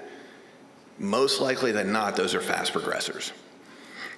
In the HEALEY platform studies and many trials in the US, companies want to do this in 6 months. We want to signal in 6 months. Well, if you enroll half your patients in a drug trial that are slow progressors, they're not going to change in 6 months. You have no way to know if your drug has any impact. And so you must you must try to enroll people with fast progression. So the clinical parameters are currently used to do that. You could look at, as was mentioned, specific genetic forms of the disease, and then come up with treatments that are targeted to those individuals. And we've already heard a little bit about a couple of those. One is the ASOs for SOD1. Or you could look at biochemical markers and have a drug that targets a pathway, and then only treat patients that have a change in that pathway and see if you can modify it. So a few years back, I ran a phase 2 trial looking at a drug that targets IL-6 signaling. And it's inflammation, and so everyone has inflammation. But if you look at ALS patients, only around 45% have elevated IL-6. And so we first had to screen patients. We were doing this at 8 sites in the US, screen patients for those that had elevated IL-6. And you only enrolled patients that had elevated IL-6. We provided them the drug, and then over the course of the next 6 months looked, could we modulate IL-6 signaling in those patients? And sure enough, we did. It was too short of a trial to see whether or not it was benefit. But we know enough that we could take this drug into a much larger trial now, and we know the patient population to treat. So I've mentioned biomarkers to monitor, to look at ALS disease progression and potentially treatment responses. And again, some of these have been measured, looking at the changes in that ALS-FRS, a functional rating scale, and looking at that delta. Have we modified that delta? You can look at respiratory measures and strength measures as well. Upcoming, I think we'll see more and more, are sort of these at-home measures. And there's been a lot of work looking at specific digital or at-home measures, especially speech. Speech, we can see changes in ALS patients very early, even before the care providers can see changes in the person's speech. And we can see that, and we can monitor that over time. We have really good data now showing that as speech changes, the disease is progressing in that individual. And then we have these biochemical markers, which have been mentioned now, looking at neurofilament light chain, which is one of the big ones, in inflammatory proteins. So the neurofilament proteins, you've heard this now in a couple of the talks. So these are proteins, they're made in neurons. They're only made in neurons in the body. And so if you can measure that in the biofluids that surround the nervous system and within the periphery. And so we have great assays that can measure this protein, and we can detect it in cerebral spinal fluid or blood. And so I was doing these studies 20, 30 years ago and could see differences in ALS and trying to say, hey, we should be doing this in our clinical trials early on and watching for changes. Probably took about a decade before people caught on and said, yes, this is probably a good thing to try. We in other labs around the world could show that, yep, there's a good correlation between this release of neurofilament, which is most abundant in the axons of a nerve. And so it's a measure of the injury that occurs to an axon or to a neuron. And so you could correlate that level of axonal injury to clinical changes and clinical signs of progression within the patient. Interestingly enough, there's still a lot of underlying biology questions of how does the protein get there? How's it released? How does it get out into the blood? We can measure it in the blood. So it goes from the cerebral spinal fluid in the nervous system, gets drained out into the blood. Exactly how, we don't know. How it gets turned over, how the body gets rid of it, what's the timeline of that? We don't really know that either. But it's a great biomarker that's in use and in vogue, and everyone is thrown in every single ALS clinical trial that's out there. This is just some data from a study that we did a few years ago in collaboration with Denali Therapeutics. In here, the only take-home message, and I don't have a pointer, so the only take-home message was sort of in the middle for these, looking at neurofilament proteins, and there's a couple forms of it that you can measure, light or heavy chain, that if you look between sort of the slow and fast progressors, there's a difference. So you can take one snapshot in time of an individual and show and distinguish whether or not somebody is probably a slow or fast progressor. Now, it's not 100%, there's a lot of overlap. And so by itself isn't perfect, but it is giving you indications of whether or not the disease is likely going to move more quickly or slowly within somebody. So now a couple of the recent clinical trials that led to FDA approval, we've heard about both of them already. And actually the data, for one, Dr. Olney's already showed the first couple of my slides now from the Biogen data. So, no, it's perfect. Like, again, repetition. People will remember this now. That's fantastic. So, again, Toferson is targeting SOD1. And so you brought up Tim Miller, and you have known Tim Miller for decades now. And Tim, as you mentioned, was working in Don Cleveland's lab when they came up with this great idea of using this approach to sort of tune down SOD1 levels. And if it's mutated and causing disease, if you tune it down, presumably it should stop the disease. And I still remember when the day that Tim called me up, I was back in Pittsburgh then, and he called me up and said, you know, I've been working in biomarkers for a number of years by then. He's like, Bob, have you ever looked at SOD1 levels in the cerebral spinal fluid of people? I said, yeah, I have. And he goes, what happens over time? Do you know anything about, does it change or not over time? And I said, no, I have the data and I'll send it to you. And it doesn't change over time. And that's exactly what I wanted to hear. Because one of the key things with any biomarker is that how does it normally change in people over time? If you're gonna use an antisense oligo to turn down SOD1, you need to know how it normally changes in somebody so you can guesstimate on how that projection should change upon treatment. And so if it doesn't change over time and you give the drug, you should see a drop. And here in the data, and as was mentioned already by Dr. Olney, it's exactly what they saw. So in the red, when you have treatment, you get this drop in SOD1, and then the blue, which really are patients that got placebo, and then entered the open label extension of the trial. Now they got drug, and now you get this drop in SOD1. So it was a perfect, what's called a pharmacodynamic biomarker. It's hitting, you know that the drug is hitting its target. This is another big problem with ALS trials and actually every other trial in neurodegenerative diseases, especially if you're given a pill or you're given whatever to somebody, how do you know it got into the nervous system? How do you know it's actually doing what it should be doing? So this is great data showing that the drug got to where it needs to go and is turning down SOD1. And then when they looked at neurofilament, so again, neurofilament, so I went to Biogen and showed them my data on neurofilament, and they quickly incorporated it within this trial. And so here again, the green here is patients that were getting a drug. Within 12 weeks, I got a drop of like 30–40% neurofilament. By 28 weeks, it sort of went down almost 50% and stayed very constant. The placebo group, really no change, maybe up a little bit. And then in the open label extension, when they got the drug, it dropped.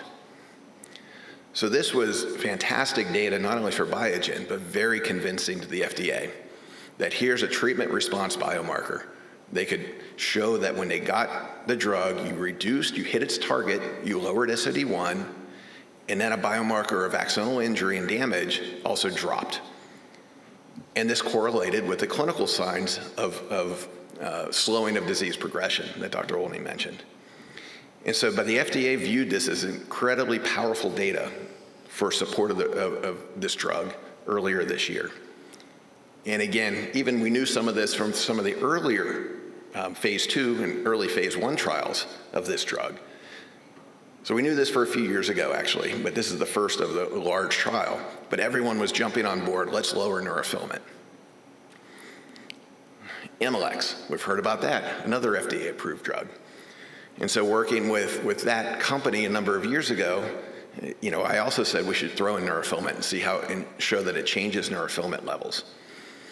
Again, in this trial, you're mixing two drugs that individually actually don't work in patients, but now you're mixing two drugs. And I think, as Dr. Olney mentioned, we'll see more and more of this, that the combination of drugs that target different pathways are probably going to be more and more effective in patients with ALS. And so again, they're looking at clinical measures of disease progression, because these are the clinical measures are what the FDA want to see for approval. And then they looked at neurofilament levels. So as was shown early on, over the first 24 weeks of treatment, you get some change, sort of a difference between those that got drug, which is the green here, and those that didn't in the blue, on the change in ALS FRS over time. And then with the open label study, which is shown on the right here, Again, now you have looking at survival in this graph, and again, you got this delta, you got this change in patients that got drug early on, even versus those that got it later on, of about 6.5 months. So there's an increase in survival, which is really a gold standard to the FDA for ALS treatments. And then recently they published, looking again, as they keep extending that further and further with open label extension of this drug, that if you looked at sort of a historical placebo control, which is the light blue here from the PROACT database, it looks like there's a 10-month increase in survival when compared to placebo group. So again, great data showing that there's an increase in survival with this drug combination. When we looked at neurofilament levels, and so we were measuring those in my company, one of the companies that I have, I mean, everything was done in a blinded way. We gave the data back to the company, and then they contacted me and said, hey, it didn't change. Neurofilament doesn't change, but they only had data over that first 24-week.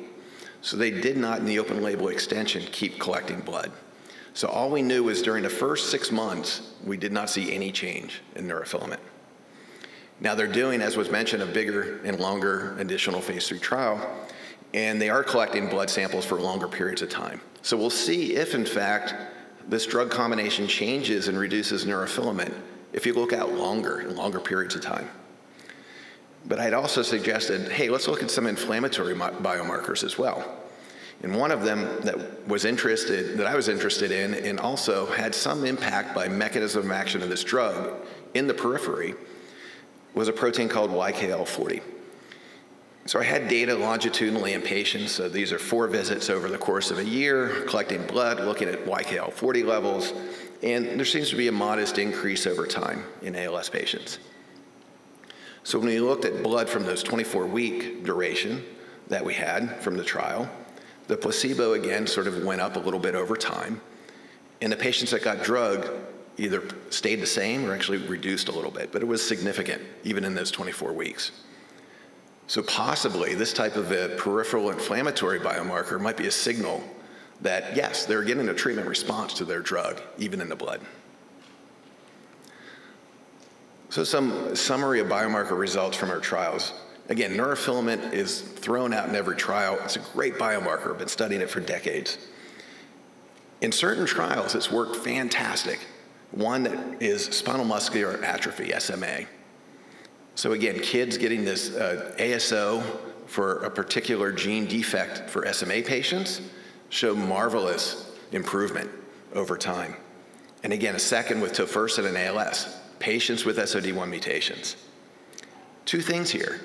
These are great indications, but both of them are only in patients with a specific genetic form of the disease.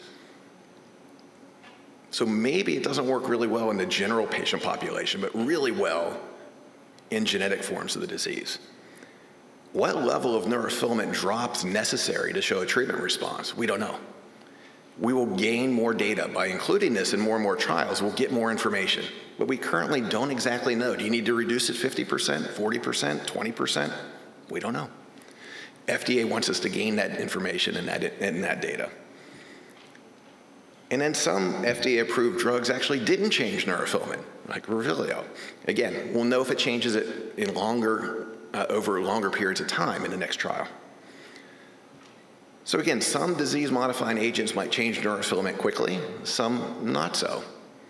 And so because of this, maybe not all trials should be in short duration, like the 6-month trials that we typically do. We know that, and I've been harping this for decades, biomarkers should be included in all clinical trials. They should be used to create more homogeneous patient populations. No single biomarker is going to provide the answer. Neurofilament's great. It's not going to be the end-all for ALS clinical trials.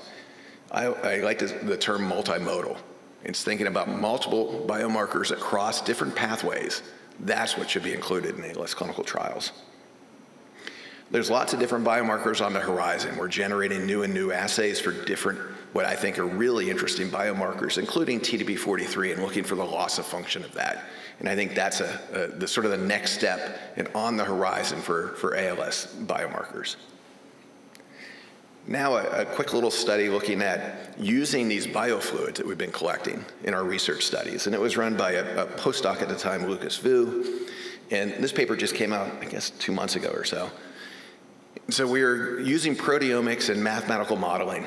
And again, the question was, can we distinguish fast and slow progressors right from the get-go? And surprisingly, looking in the literature, there's very few studies that have asked that question specifically. And when I was doing it, I purposely only were selecting patients that were fast and slow for this study. And I had people pushing back and saying, you don't have any controls. And my response was, I don't care. My question is, what's different between somebody that's progressing rapidly and someone that's progressing slowly? That's the question. And so we took this approach and we used cerebral spinal fluid, longitudinal samples from people that were progressing fast versus slow. We use a technology called mass spectrometry. So we're trying to look at every protein that's present in the cerebral spinal fluid. When we do that and use lots of different algorithms, et cetera, really the take-home message is here, and it sort of on the right is fast and the lowest, and on the left is slow. And with the yellow, that gradation means there's more of it, and if it's blue, there's less of it. And so what we found was 59 proteins that were clearly different between somebody that was fast and somebody that was slow progressors. And most of them were up in the fast progressors. There's only a few that you can see that sort of flip in the slow, where yellow is more on the slow and blue is on the fast. So not going to go through some of exactly what all these members do, but really then when we looked and did a pathway analysis, what do these proteins do? How do they function? So we found in fast progressors, there's a lot of immunity, things that are turned on and flipped up. Lipid metabolism. Mentioned a drug that's in clinical trials now is actually targeting some of this pathway. The blood-brain barrier, how blood coagulates, was up in fast progressors.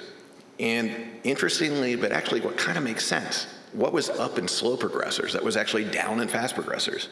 These were pathways that are involved in synaptogenesis, that is, how neurons connect to one another. So in slow progressors, it's up. These neurons are trying to respond to a disease and make more and more connections and survive. The other thing that was up was how people utilize glucose and make energy. Those pathways were up in slow progressors versus fast. So then I got an idea, well, instead of looking at individual proteins, which we've done now for a long time, or pathways that I've shown you a few of, what about if we look at everything all at once? And sort of that's the methodology that I like to use. So the questions were, are global changes different between fast and slow progressors in the proteome, all the proteins in the cerebral spinal fluid?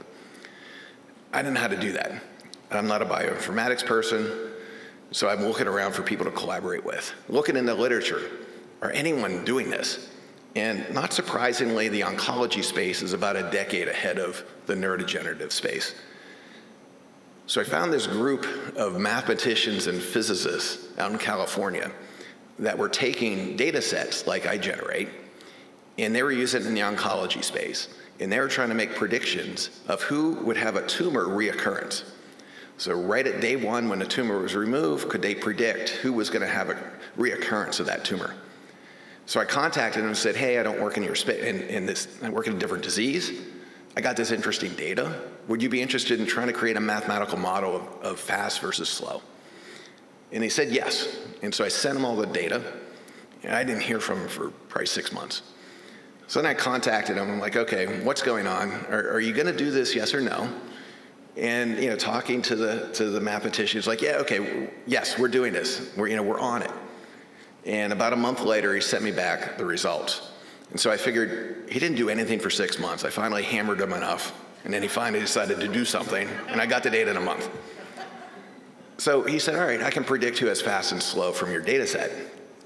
And make the long story short, just if you look at the left, so the noisy thing on the fast progressors on the upper left, this is the proteome from what I see by mass spectrometry of a fast progressor. And if you look on the bottom, slow progressors, and that's the same sort of mass spec proteome signature in what I'm looking at.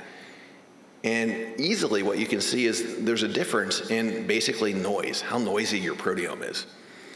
And that's what he came back with. He's like, we can create a mathematical model where we can take one time point, do mass spectrometry, And I can tell you if it's noisy or not noisy. And if it's noisy, you're a fast progressor. And somewhat biologically, it makes sense. If you're a fast progressor, there's a lot of things ongoing in your body. Things are responding. Cells are moving in from the periphery, immune cells. Lots of pathways are being activated. Your proteome's noisy. And if you're a slow progressor, not much is going on at any point in time. And since it was a mathematical model, we could swing it in different directions over time and ask questions. And so I said, all right, let's move it backwards in time. How early can you see this change? And again, what I'm showing here is that if you use the simulations backwards in time, we can see changes, noisy proteome, probably very early in somebody with ALS, if you're a fast progressor. So as we've heard, in clinical trials, we monitor clinical parameters of disease progression. FDA wants that. We look at neurofilament. We look at one or two neuroinflammatory proteins. We look at one or two things. Why not look at all of them at once? So the question is, will a disease-modifying treatment change that model from a noisy proteome to a quiet proteome, which would indicate you've changed somebody from a fast progressor to a slow progressor? So right now I'm working with Biogen to get CSF samples from patients that prior to Toferson and after they got the drug to see if this actually, my hypothesis is correct. So again, lots of proteomics from fast and slow, find proteins, find pathways that predict. Maybe treatments should be different if you're a fast or slow progressor. Maybe it's one reason why big phase 3 trials fail, because we take all comers. Some are fast, some are slow. One other quick little vignette, 2 slides, almost done. I have time? Good. Use of tissue samples. So I've mentioned this once or twice. So Nadine Bakars, another junior faculty member of my group, is very interested in exploring what's happening at the level of the barriers of our nervous system in somebody with ALS. And she's been publishing a few papers looking at the choroid plexus. So this is an area that makes cerebral spinal fluid in your body. It's also an area where like cells, immune cells from the periphery, from the blood, can actually get into the central nervous system. And this is just one slide, and again, looking, I don't have a good, is this working? Oh, it does, kinda. Can you actually see that little red dot? Not really. The top is control. I'm not gonna use that. The top is control, and the bottom are ALS.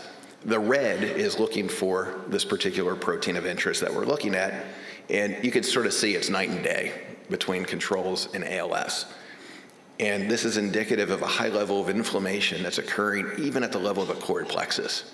And we've been watching and can monitor glial cells as they're moving into the central nervous system through this area. And we're really excited about some of the possibilities, even on biomarkers in the blood, that are being activated and turned on and released because of this happening in the choroid plexus.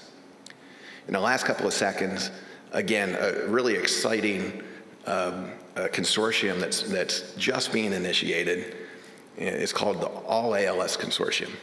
So this was just funded a month ago by NIH and NDS using funding from the Act for ALS. So there are 2 coordinating centers in the country. And so the West Coordinating Center at Barrow is directed by myself. And then the Eastern Coordinating Center is at Mass General and being directed by James Berry. What we're trying to do, I'll get to in a moment. Our partners in crime are NINDS and NIH, the FNIH, which no one usually has ever heard of, which is the foundation for the NIH. And then another group called AMP ALS, which is a combination of industry sponsors, different foundations that are involved in ALS, and people living with ALS. And that's a steering committee that are above us. And then I've listed some of the other individual investigators below that are deeply involved. Again, one being Tim Miller from Washington. There we go. Tim's a common theme, I guess. We're initially going out to 34 sites. Again, it hasn't started yet. This is a month into funding. And out of the west sites, one of the west sites is Dr. Olney's site here at Providence. So I'm really excited to get to work with Nick and with the patients here in the Portland and in Washington area. So lots of sites located around the country, but still, there are ALS patients everywhere in this country. Our goal and our mandate for this consortium was to try to enroll nearly every ALS patient in the country into this study. So that all ALS really stood for access of all ALS patients. So our participants are going to be symptomatic patients that might be seen in our initial 34 sites. We think we're going to grow to more sites, but obviously in-clinic visits. Could also be symptomatic patients that are followed remotely at home. This is, I think, how we're going to hit, upper areas of Idaho that we don't have sites that are seeing these patients. How do we enroll them in this type of study? And so we'll have a lot of remote settings, a lot of remote digital biomarkers and information that we'll be collecting. Pre-symptomatic patients, what is that? So these are individuals that, again, Dr. Olney mentioned about doing genetic testing. So individuals that have a genetic form of the disease and then other family members, maybe those that have the genetic alteration but yet don't have any symptoms. And we're following those as a group that are asymptomatic but yet harbor mutations. And then healthy controls. So we have something collecting clinical information, biosamples, longitudinal blood, possibly CSF. We'll see how challenging that is. Biosamples at home. NIH wants us to send home phlebotomy units around the country. Incredibly expensive. We looked into it. And then at-home data that people can actually do at home. We're creating a centralized system to house this. All the samples will be housed at NIH repositories. But then we'll hold the clinical information, all the longitudinal clinical information linked to all these samples. We're already doing biomarker analyses for particular biomarkers. We're already including, or will be including, samples collected here into a worldwide effort where we're looking and studying tens of thousands of individuals with not only ALS, but with other neurodegenerative diseases, and looking for some of the basic questions of what's different. All of this, all the data, all the samples, all the clinical information will be made freely available to researchers around the world through this portal that we're developing. It's not developed yet. We're a month into it, so hang on. Final slide, just acknowledgement, some of the people in the lab, that data that I showed, obviously others at Barrow that I collaborate with, TGen, the group that I was doing some of the mass spec with, and then the physicists and mathematicians at the Beckman Research Institute in California that created that mathematical model, all the ALS consortium members, obviously thanks to patients and families that contribute and enroll and participate in our research, and obviously funding agencies. So thank you.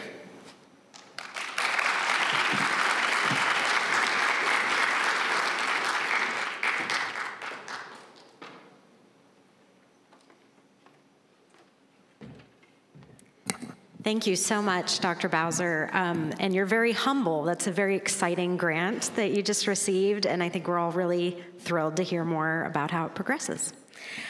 So I would like to just remind folks, we've got some volunteers and staff coming around to collect any questions that you have. And I'm very excited to introduce our final speaker of the day, Dr. Bob Dagher. Neurone therapy has been widely discussed amongst the ALS community.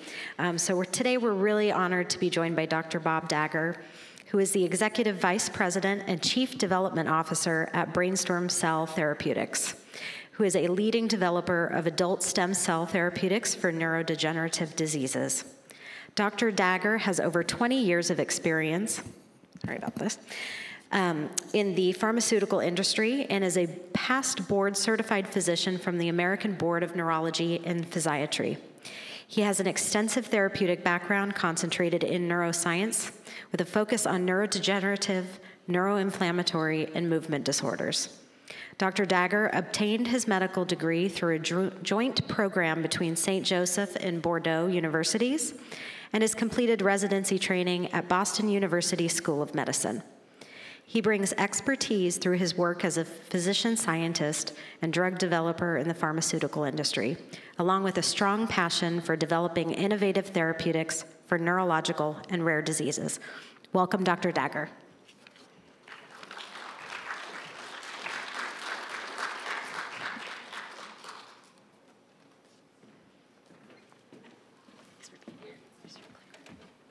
Thank you. Hi, everyone. You're going to hear my accent. You're going to remember Bordeaux, but I'm here in the Oregon wine country. Let's take a vote. Would you like to take 5 minutes break, or should we continue? Continue? Okay. Well, it's both a pleasure and an honor to be here. When I was asked earlier in the week, on Monday, I think, could you like to go to Portland? I said, sure. I took the flight early this morning from Boston, and it's my first time here, and I'm already loving it, except for the rain, but I'll get used to it. Then the next question came, well, what would you call your talk? I figured, okay, I'm going to talk to you about neuron and brainstorm, current state, most importantly, what's next, the future. So obviously, the company, the drug, we're going through a transition. We had a significant, strong push towards a FDA advisory committee. Negative opinion came, and now we're a group, got the lessons. Most important is to figure out what would be the best next steps. So as was mentioned, my career, I started at Boston University in academia. I did practice for a few years, and then I joined the industry, the dark side back in the time. My colleagues would ask me why. It's the passion about doing this, about coming, seeing you all, see what can be done to really make a difference in people's lives with diseases such as ALS. So I spent my career, 20+ years, in rare diseases, neurologic, MS, Parkinson's, tremor, spinocerebellar ataxia, et cetera, et cetera. And what we learn, unfortunately, what I learned, is we hear the word failure a lot more often, unfortunately, than success.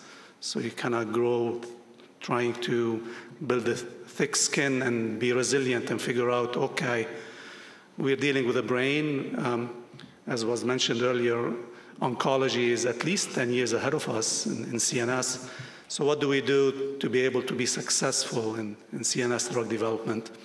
And I'm tasked with this mission now to take the next best steps to figure out where neuron makes a difference and how quickly and how best to bring it to patients. So the passion is all about that. So quickly here, I'm going to show a little bit of piece of history, not a lot, just for those of you who are not familiar with the company.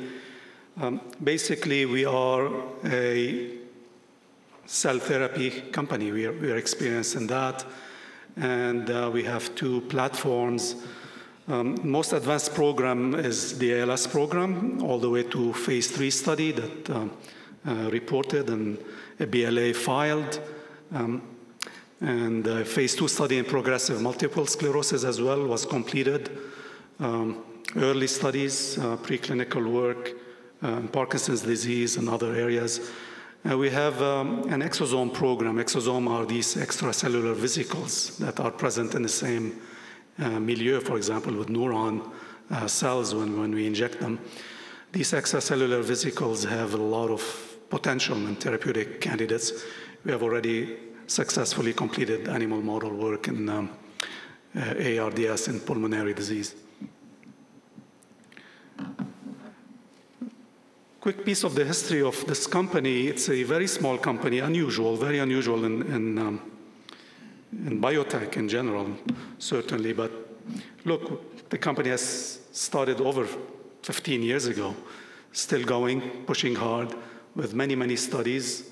4 studies completed, as well as an expanded access program, not shown here. And what I'm going to be showing you a glimpse of what the readout that is encouraging us to go forward, what it looks like when you look at the data and why it happened to be that way. And then most importantly, on the far right, the next study that we are planning right now and discussing with FDA.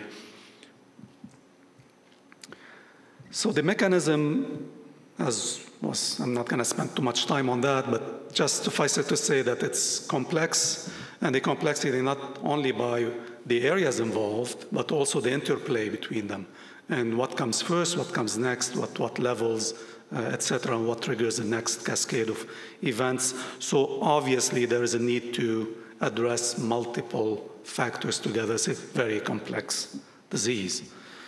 So we have the neuroprotective and neuroinflammation was mentioned a little bit earlier. We are learning more and more and a lot about the immune system in the brain, as well as the neurodegenerative process itself. So obviously the immune system has a lot to do with protecting our brain and also perhaps contributing once things start taking place to further damage. So how can we tame that system is very important. We need to address factors in a synergistic way. So neuron, which I'll show you briefly, was by design made such that we have mesenchymal cells that have their innate effects on the immune system, on modulating inflammation, and add on top of that basically neurotropic factors that are very important to protect the neurons from further damage.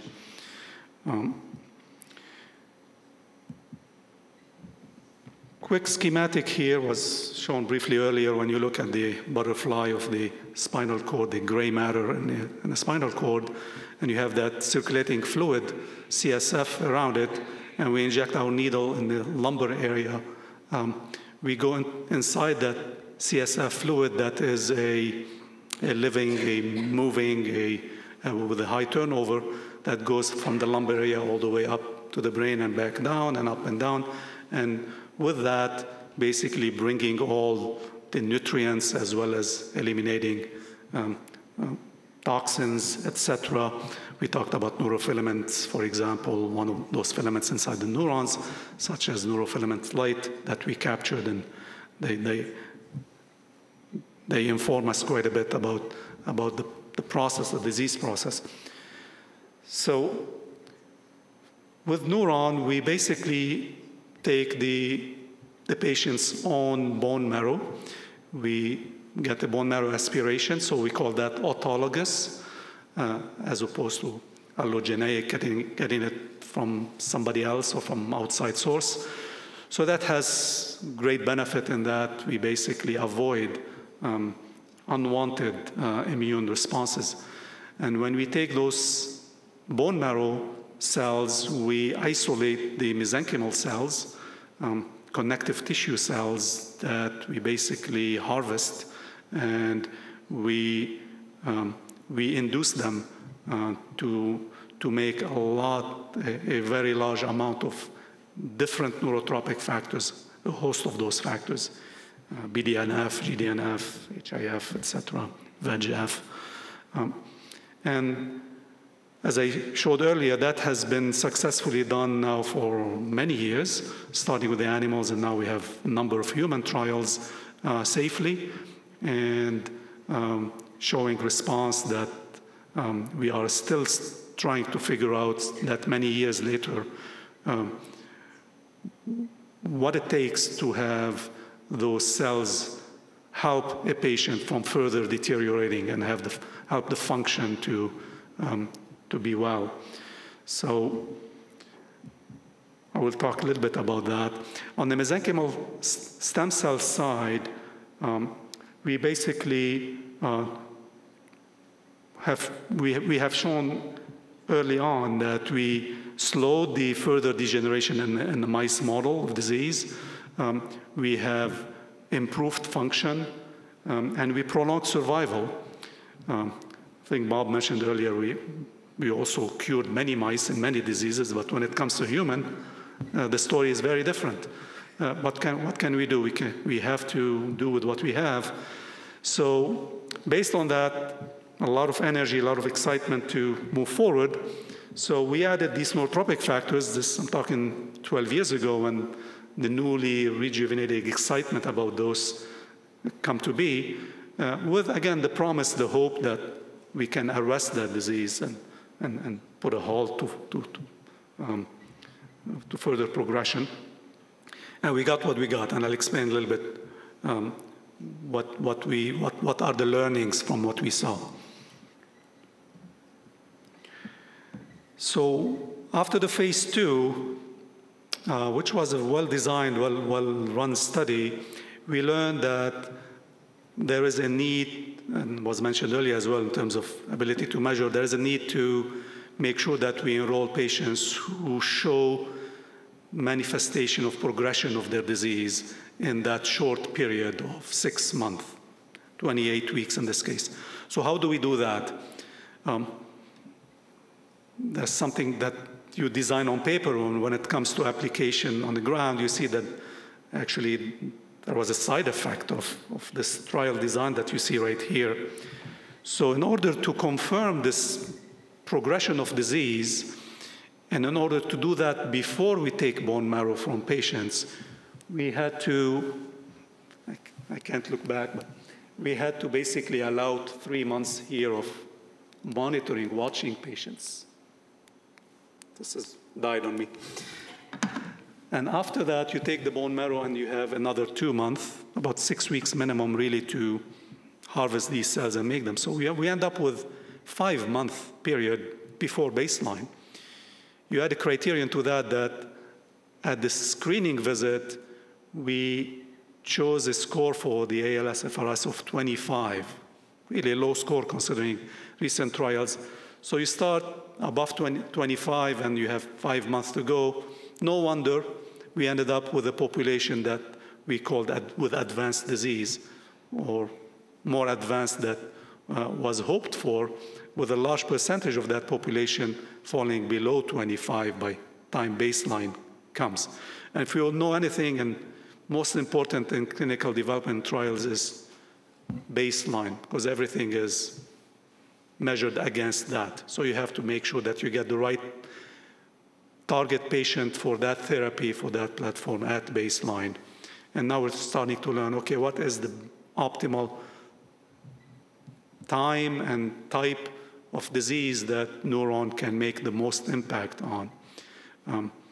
So the study design was designed as such by necessity, and then we had to implement multiple dosing intrathecally, meaning via lumbar puncture, 3 times every 2 months, or every 8 weeks exactly, at week 0, 16, week 8, and week 16. And then we followed them for another 12 weeks after week 16. So we needed to see some benefit, but not for a long period of time. So six months or 28 weeks in a CNS drug development space is relatively considered short. Anyways, with this in mind, we executed the trial under significant and unusual conditions, one of them being COVID-19 and the difficulty of measuring pulmonary function from other things and not being able to visit the hospital, having remote visits, etc. But we wanted to make sure that at baseline we had slow vital capacity more than 65%, so people had the ability to have good pulmonary function to be able to sustain in a 6-month trial, et cetera, et cetera.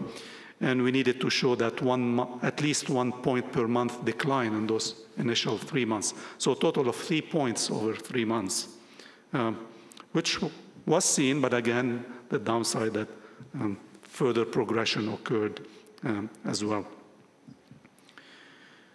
So what were the results from the overall trial? What I'm going to show next is the current thinking that the company and the FDA advisors and our advisors have been pointing to us, is that this subset of population that has mild to moderate disease, early in the disease course, not too advanced, not too early, where we need to still see disease progression. But one of the way we looked at it, we happen to have a pre-specified subgroup in the analysis plan, pre-specified meaning you select that before you lock the database and you look at the data, so prospectively done. Of over 35, the idea was, the hope at least, was that the baseline would fall somewhere around 35. Well, that was not the case. Surprise happened when database was locked, that the baseline average was at 31, so 4 points below. Anyways, when we look at this small subgroup from the overall population, less than 200 patients, 95 and 94 per each arm, we ended up with 58 patients and divided 26 and 32, 26 on Neuron and 32 on placebo. And what I'm showing on this slide is side by side the primary endpoint, which also by itself is a novel and challenging endpoint to meet. It's a high bar, it's a difficult, which basically you need to show, you need to break the slope, the trajectory, the curve of decline over time, and that requires a very big treatment effect to achieve that. So on the left side is that primary endpoint. You see in this population that is less advanced or with ALS-FRS baseline score of 35 and above, there is a 19% treatment difference. But notice the p-value is not significant. Again, this is a secondary analysis. It's an analysis that came after the overall population. Now we're looking at subgroup, and you see that 35% of patients out of those 26 were responders versus 16% on placebo. So when you look at something like that, you have to pause and think, is this real? Are we seeing something true, or is this just random? You toss a coin, and I'll show you some data on that a little bit in a couple slides. On the right side, you look at this classic or this important endpoint, which was a key secondary endpoint, advocated by FDA to be primary as well, in many trials in the past, which is this change from baseline of the total score. So if you started at 35, are you going to drop to 33, or are you going to drop to 30, or et cetera? You see a change of 1.6 points on Neuron versus 3.7. So basically a difference of over 2 points in that 6-month period. I'm going to show you a little bit more on that, which is important. So what I just showed you is shown here at the far, at week 28. So that level there. But importantly, when you look back at that same endpoint, you see that this 2 points difference roughly is maintained from early on when we could measure it at week 2, week 4, 8, all the way to week 28. And I remind you that people were dosed 3 times at 0, 8, and 16. So you see the consistency of effect. And now again, we look at this, okay, is this, spurious finding? Is it true? I guess you know the answer by now, that we have not given up, because when we see something like that, but then more. When you look at basically the change starting from week 12 here, you see at week 8 there was no separation that was meaningful in the change from baseline and the score. But you look at week 12 on, you see a statistical significance with p-value less than 0.05 at multiple times in that over the course of the study, including the key secondary endpoint at week 28 over there that I showed you earlier. Now, when we look differently, we ask the question here, okay, this is the population over 35 or had baseline that really very early in the disease. does it only work for those? Or is there a sign that there's a treatment benefit in other subgroups as well? And here you see the cuts with baseline thresholds at the different points, all the way to 26, staying above 25. So you see at 34, 33, no matter where you look at it, you still see that maintained difference. Again, in that size of effect that, that we are intrigued by. Now, when we see that and putting it together with all the other endpoints, we do something here to simplify the slide for you. It's complex statistics. It's basically what are the odds for us to see all of this consistency at different time points and over time, that this happens just by chance. That, you know, the z-score, which the measure we use for that, is 0.02, 2% that this could happen by chance. Then we have to pause and say, there is something there that we must pursue. And the company is putting all efforts now to figure out what's the best way that we can demonstrate the benefit properly and control for the variables and the things that we saw that I showed you in the design earlier, to make sure that we do the right thing and we basically we come out successful. One slide I want to show you on neurofilament light, and I agree with Bob, it's on vogue now, everybody is talking about biomarkers. Here we see a p-value significant less than 0.05 as well. The magnitude is not as big as in other studies, but we do see that it's separated from placebo by dropping neurofilament light by 11% reduction, where the placebo stayed about the same all the way. And you see that maintained over the duration of the trial. So what is the summary? Obviously, we had a negative trial. So this phase 3 trial was difficult. When the readout came out now a long time ago, in the overall population, we did not meet those stringent, the primary endpoint that was mentioned, etc. And then you stop and you go and look and, okay, should you give up? Is this the end?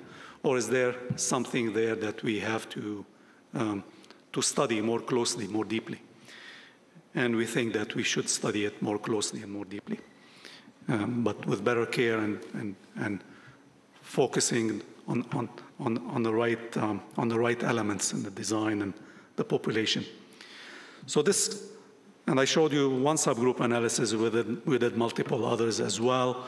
So basically, what we came home with from the number of lessons learned from this phase 3 trial, that in less advanced disease, there is a consistent effect across multiple endpoints and over time. What do we do, or how can we demonstrate that with going to the burden of proof, which is basically significance when you demonstrate it at the primary endpoint prospectively in a defined disease population. We feel that the biomarker data is supportive. It did not go in the opposite direction. It did not go against what we would expect. We will study that again. As Bob mentioned, now it's becoming part of all trials moving forward, and we will learn more as we go. The safety, we have now done multiple repeat administrations, multiple trials, etc. In the expanded access program, we have also duration longer as well. And basically, we know what this therapy, which is in autologous cells, administered back to the same person with ALS. We know what to expect. So we feel that there is a positive benefit risk that we ought to explore further. So current status is what I just described. It's a transition or transitory period. It's going back to the drawing boards and reflecting, getting advice from patient communities. We have held a number of meetings from scientific leaders in the field and from regulators. So the FDA has asked us to go for a face-to-face meeting to discuss the plan moving forward, and we absolutely are signing up for that. We are in the process of basically finalizing the planning for that. We will be very eager to take all input, all feedback, and incorporate it in the next trial, which is currently in the planning phase. I'll give you a sneak peek today. I figure this will be my last slide. So as the draft shows you, we are going to be basically focusing on narrowing that pre-treatment period, so less variability, and attend at the heterogeneity of disease in a way that we try to keep the population homogeneous as possible. We want to minimize noise in the data so that what we look at and what we read will give us definitive answers. Our quest is now to design the trial that will give us definitive answers. So we're looking for a double-blind, placebo-controlled phase. We will be offering standard of care to everyone. As mentioned earlier, basically, you have to be stable on that and not change it during the course of the trial, and then we will study neuron on top of that against placebo. And we will do the treatment course that was done before, 3 doses, 8 weeks apart, and then we are in the process of planning and thinking about an extension study as well. Following that, we will be getting input from the regulator about it as well. With that, I'm going to stop here, and thank you very much for your attention.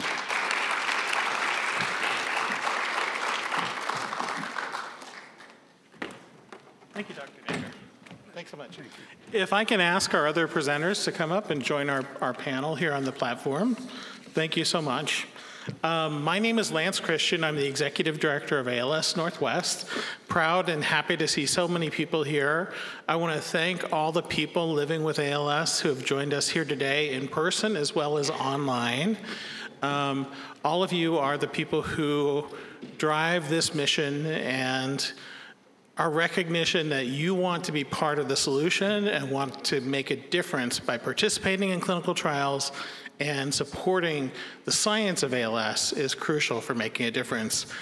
I'm always humbled when I hear a panel like this and realize the brilliant people who have leaned into this community to make a difference in understanding this disease. Our organization has existed for over 21 years. We were formerly the ALS Association Oregon and Southwest Washington chapter. We are now an independent ALS organization affiliated with ALS United, a consortium of other independent ALS organizations.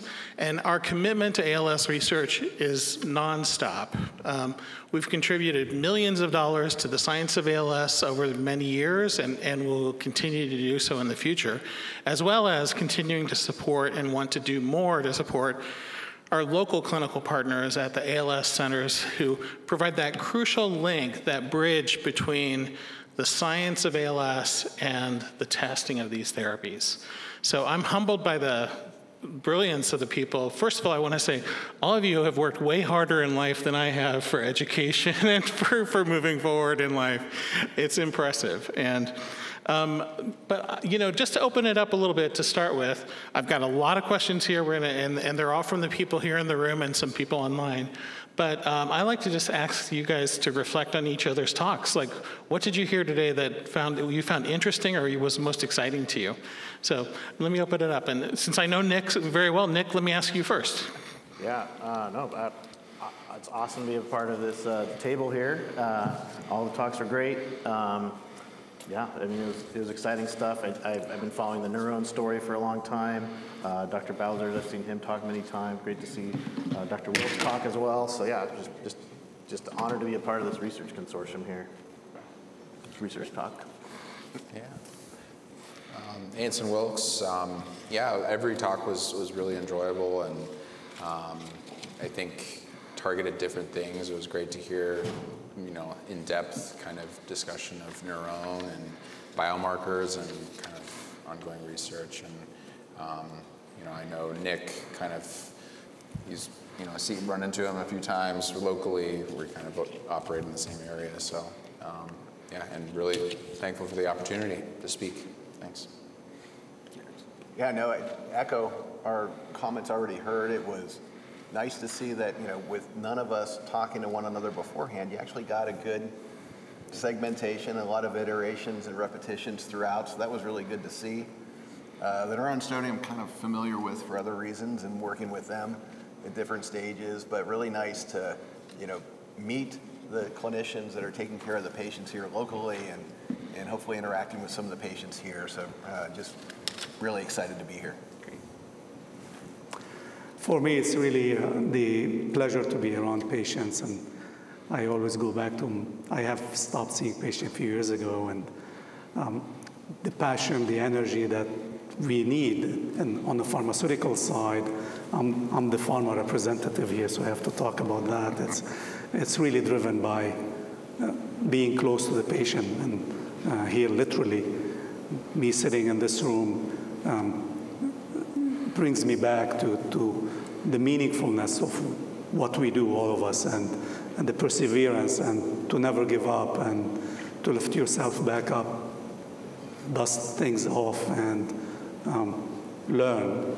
It's a journey of learning, and then do the right thing the next time. Thank you. Great, thank you.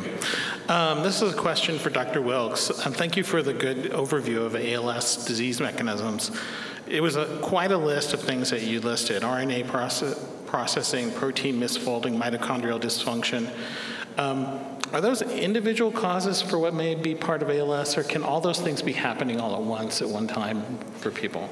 So I don't think it's fully elucidated. I mean, that's part of, you know, the important research that's ongoing, you know, aside from therapies, is understanding the disease more. And it's likely that all these mechanisms are occurring simultaneously to bring about the disease. And it really stands to reason that there's a multimodal approach, to use a term used previously, for treatment targeting these various things, because they're probably all playing a role to some extent. Hopefully that answers the question. Yeah, and if anyone else wants to jump in, please do.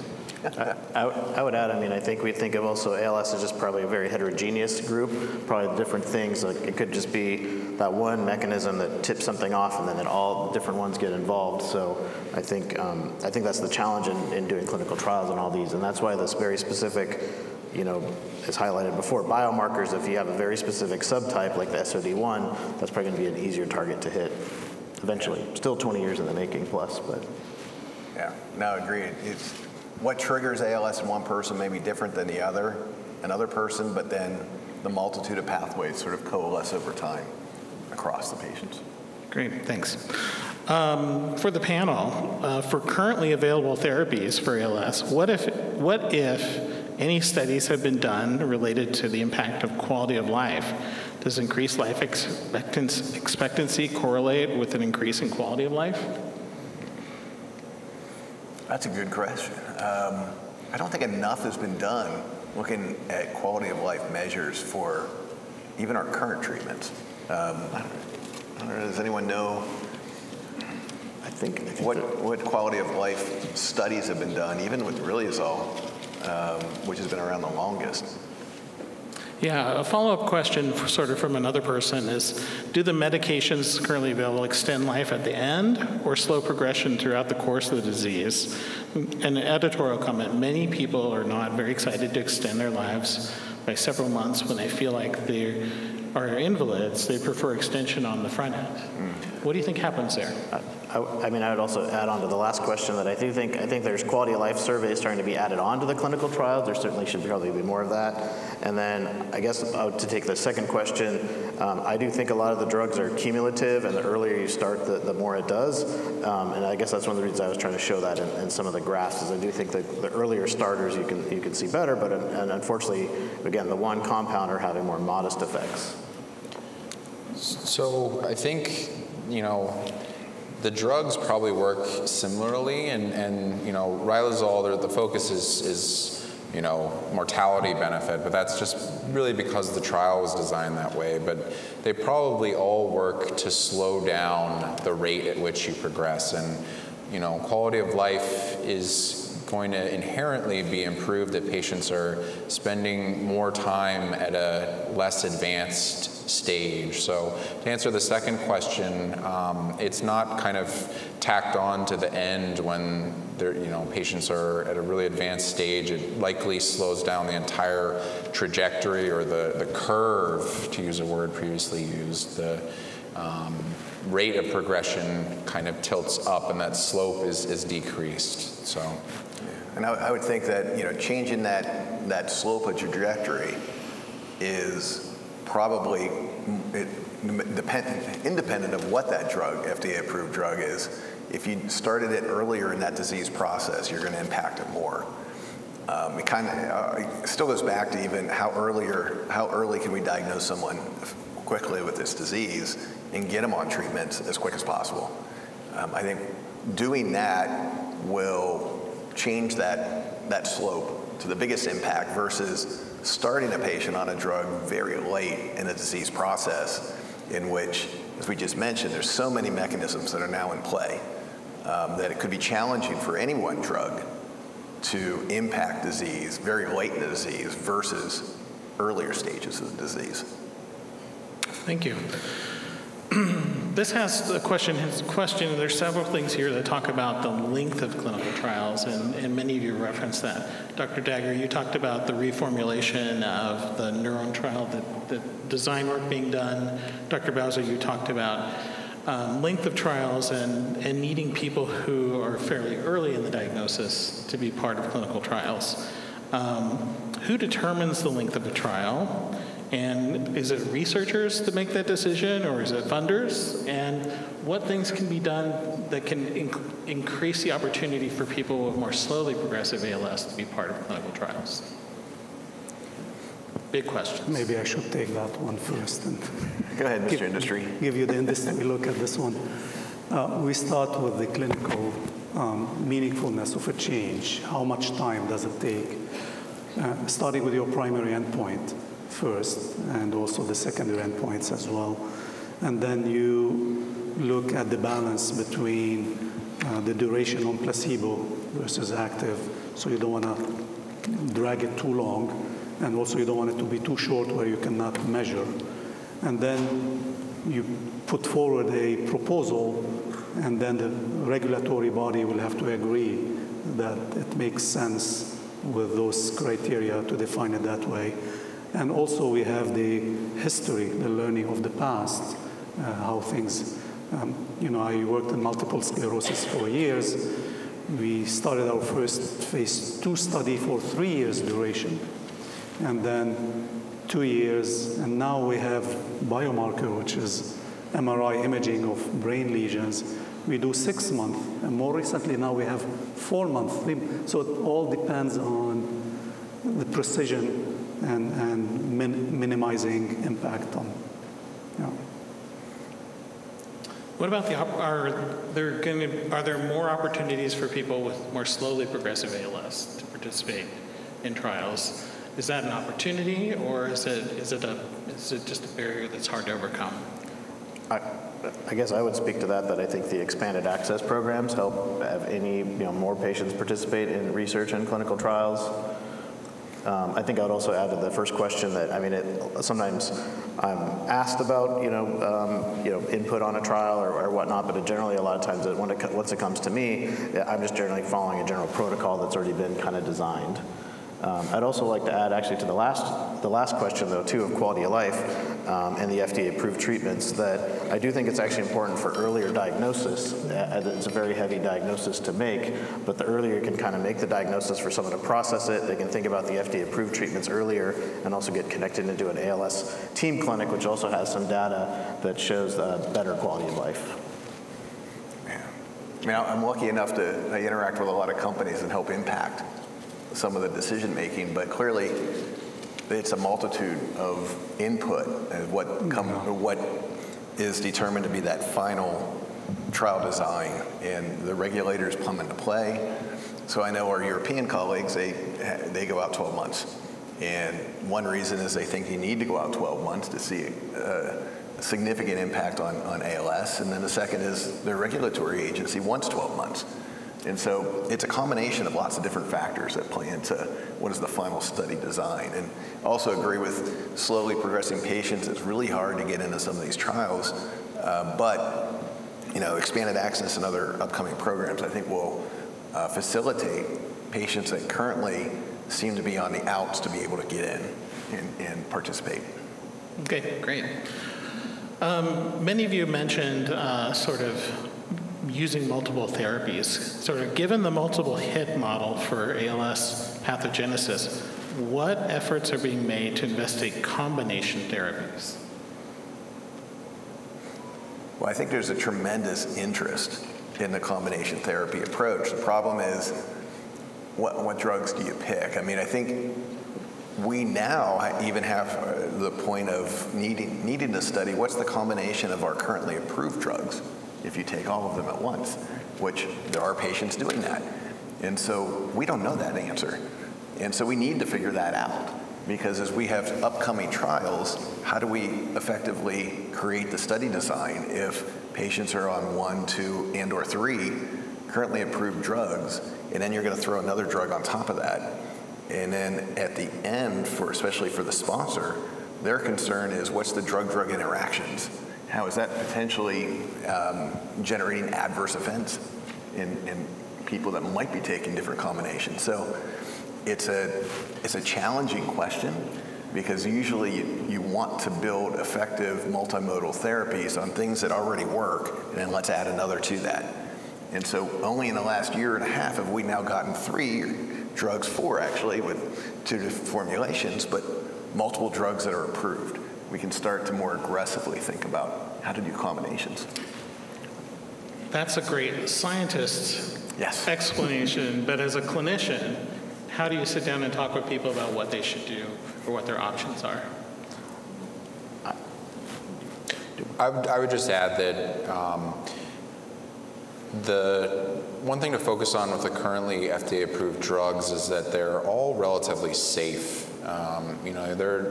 The monitoring for riluzole with LFTs, there's not a lot of monitoring for Relyvrio or Radicava. And they do have their side effects, but by and large, not severe.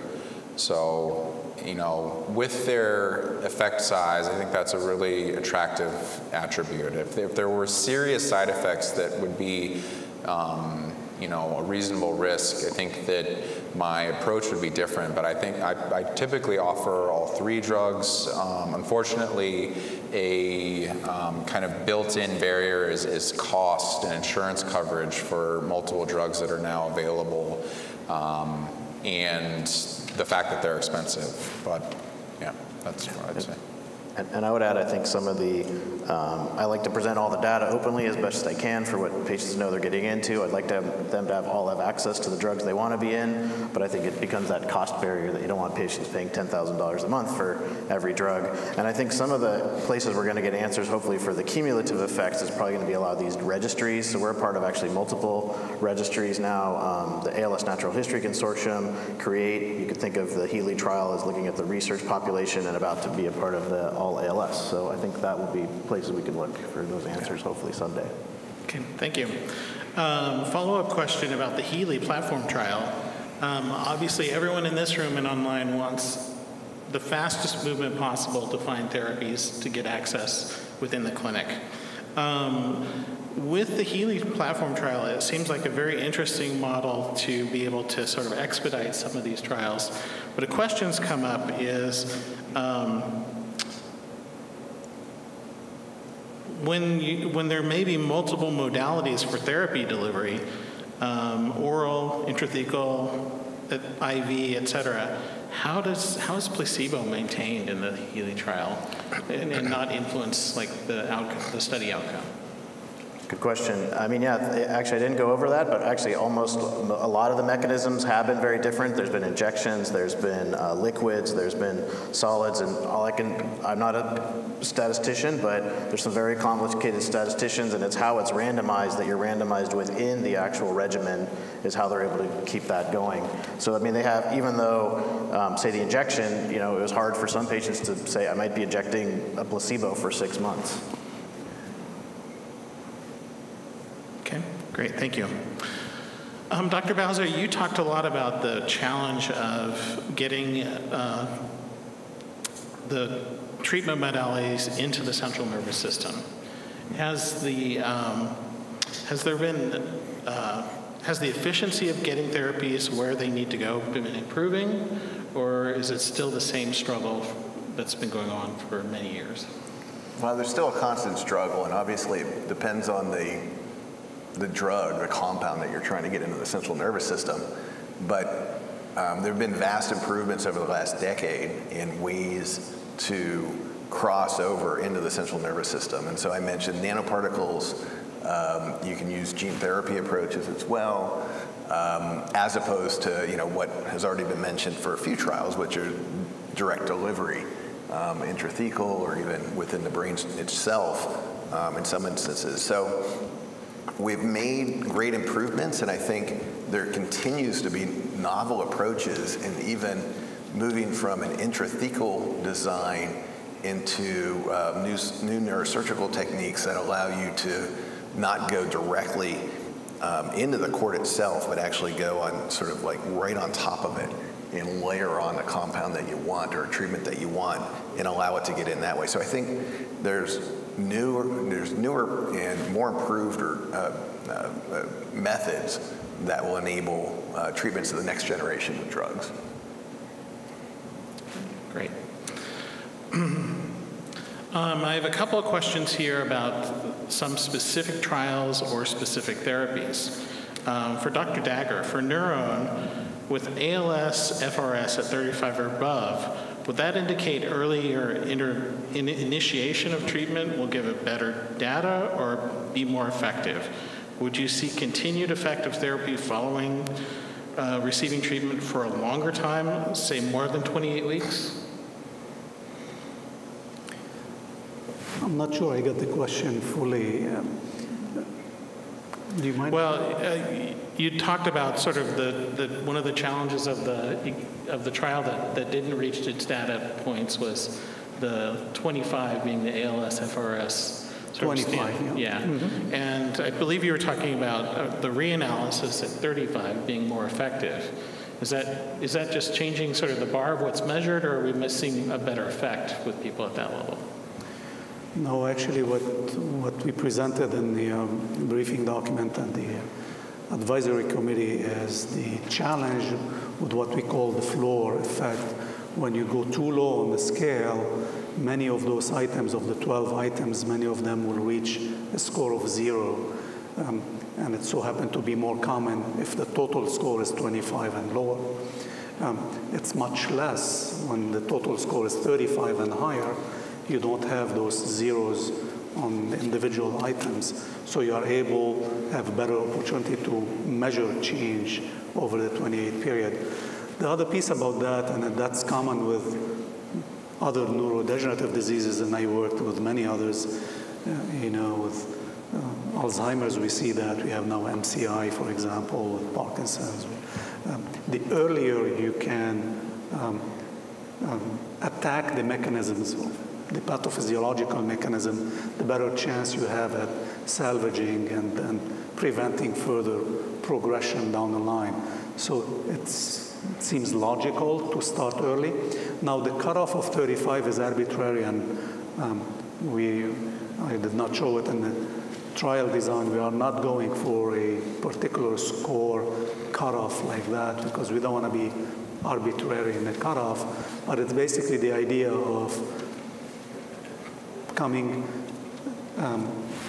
to treatment as soon as diagnosis is made, as quickly as possible, get on standard of care, and if you qualify for neuron, as was mentioned earlier, there is no drug-drug interaction or contraindication that we worry about to administer it alongside available therapies. So it'll be an added synergistic benefit, hopefully. Okay, great. Thank you so much. Let's see, some other specific questions about things that maybe you referenced or didn't. This is one is specifically for Dr. Bowser. How do you view the clinical trials for AKV9 at Northwestern University? Do you know about that trial? I'm sorry, about AKV9. Oh, yeah. Well, I know about AAV9, yes. Yeah, AV9, sorry. Yeah, so that's a vector that it targets neurons to some degree. So it's not a really well-targeted virus, but it does infect neurons. And so you can deliver things into neurons with that vector. But it's still fairly unspecified on exactly one cell versus another cell. I think going forward with these gene therapy trials, what we need are vectors that really target a specific cell of interest. And so the next generation vectors then will really be focused to those that maybe only interact with motor neurons or maybe only act with specific glial subpopulations and no other cell, because then you're not trying to deliver some gene therapy to cells that you don't want it to go to. Okay, great, thank you so much. This is sort of a follow-up connected to antisense oligonucleotide therapy. Is this particular modality being pursued for other genetic forms of ALS? And what is the status of any of that research? I know some of it. I don't know. Were you involved in it? I could start briefly, and you could probably fill in. Yeah, so I mean, the two other big targets are C9 ORF72, what Dr. Wilks mentioned in his talk, and FUS. And there is some progress. Dr. Bowser, you probably know even more about it, but in New York of people taking the ASOs for FUS, and then the C9, there was one trial that was unfortunately negative with the neurofilament elevating, which is probably a bad thing. So that one was shut down, and there's further trials in progress as the last brief update. That's exactly right. I mean, the C9 ASOs, antisense to date, there have been two. Both have not shown a benefit, and both showed increases in neurofilament. FUS seems to potentially be beneficial. More is coming out on that. And there's another one for ataxin that is still early phases, so we don't have answers. What do you do with that information, though, when you postulate that you think it should work and then it doesn't? So what do you do with that? Fundamental difference is C9 is a repeat disorder, which I think changes the approach. You know, most of the SOD1 mutations are, you know, for coding regions, and you know, for repeat disorders, there are several neuromuscular disorders that are associated with repeats of these non-coding regions, and the approach is different for genetic therapies for those, and potentially a little more difficult. Yeah. But what do you do with data that goes against your hypothesis? Yeah. Well, you publish it so you hopefully no one repeats it. And, you know, as a scientist, most of what I do fails, and so that's life, and that's what we're used to. And so you pivot, you'll go from what you learned in that study, and you propose the next. Okay. Do any of you ever sort of reinvestigate or repeat work by other people to sort of validate or test? Absolutely. Yeah. That's part of the scientific method as well. So I'm usually most happy about, you know, stuff, you know, findings that we published when someone else has repeated it, because then I know, look, somebody else somewhere else in the world has repeated it.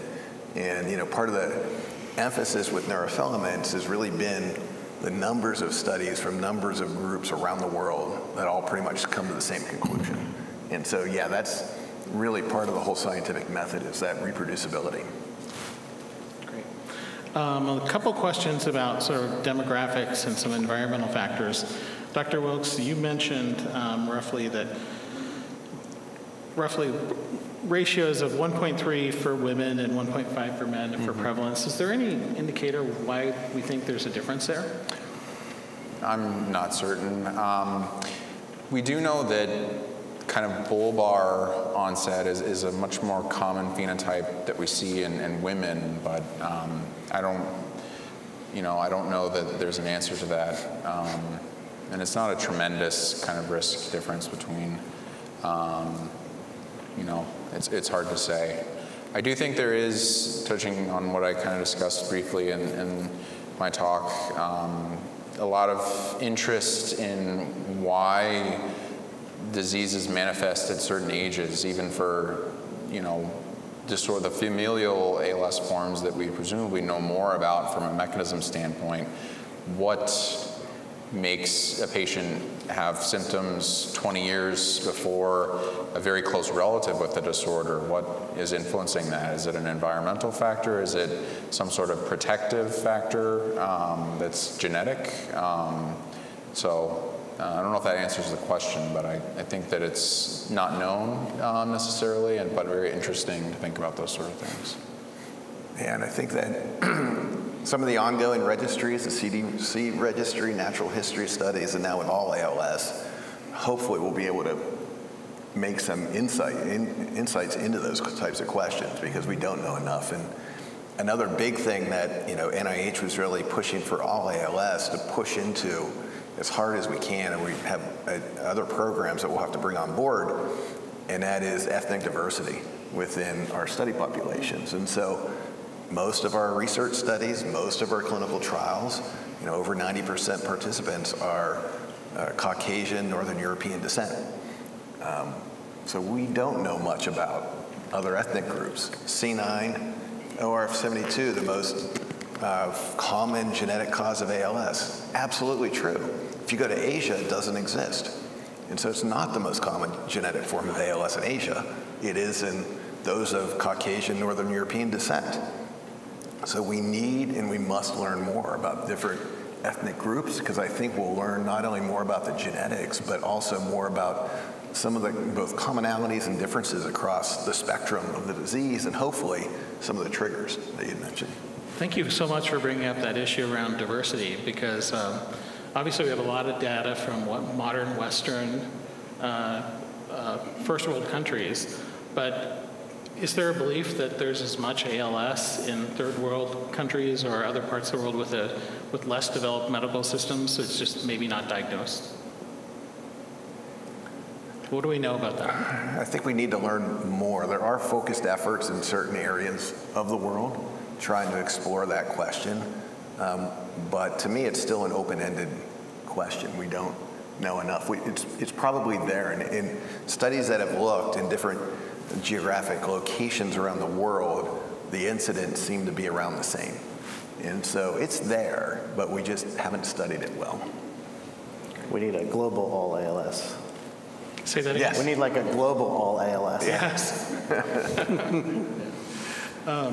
This one, Dr. Dagger and Dr. DeBowser might step out of this one, although you'll have opinions, but Anson and Nick, who live in the Northwest, do you have people who come to you, and can you talk about the possibility of blue-green algae being a factor in ALS? Because that is something we have a lot here in the Pacific Northwest. So what's your experience with that? But anyone feel free to comment, but it's probably something that comes across your plate more frequently. So, yeah, I mentioned it very briefly in passing in my talk, but that's an active area of interest with one researcher at OHSU is the whole concept of exposome, the environmental factors and their role in ALS. And I think that we're very early days in understanding that more. I think that there's a lot to it, and I don't know the answer is the way to answer that question, but it very well could be related. I know that we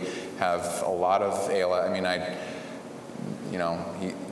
Dr. Spencer is trying to collaborate on that and look into some of those, exposures and their role. So I think we have a lot more to learn in that domain.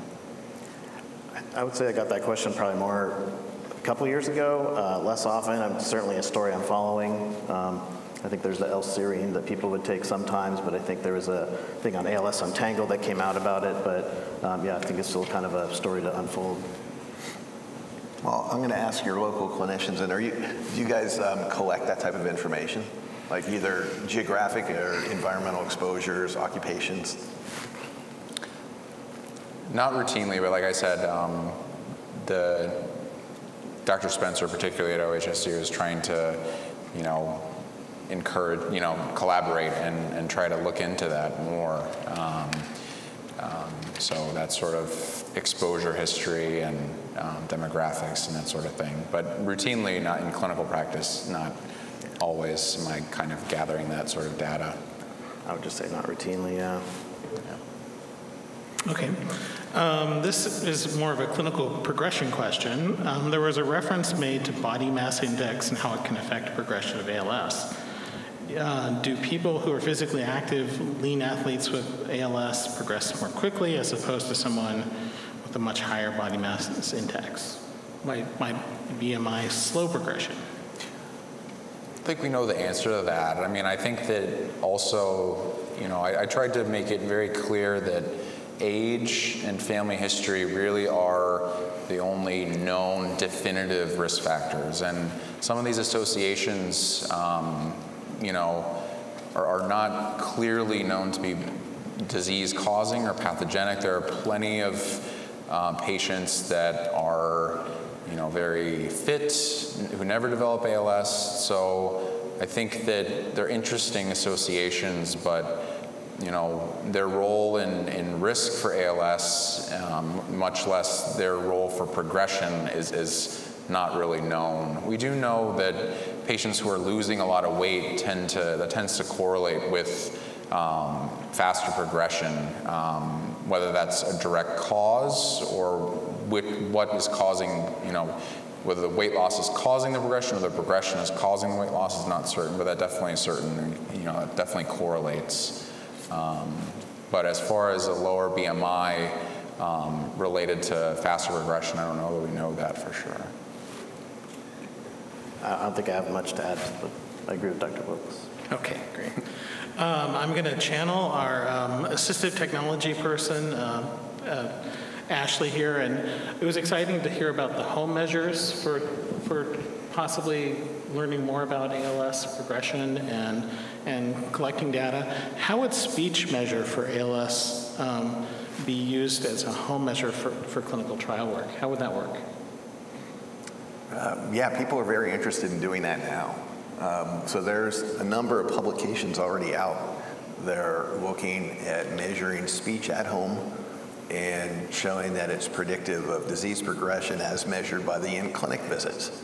And so how might this work in the future? So far, we haven't done this, but in the future, possibly, again, back to trying to be more inclusive in our studies and our trials, one could imagine collecting more information in a remote setting around the clinical trial, around speech, for instance, and collecting a very rich data set over the course of that trial.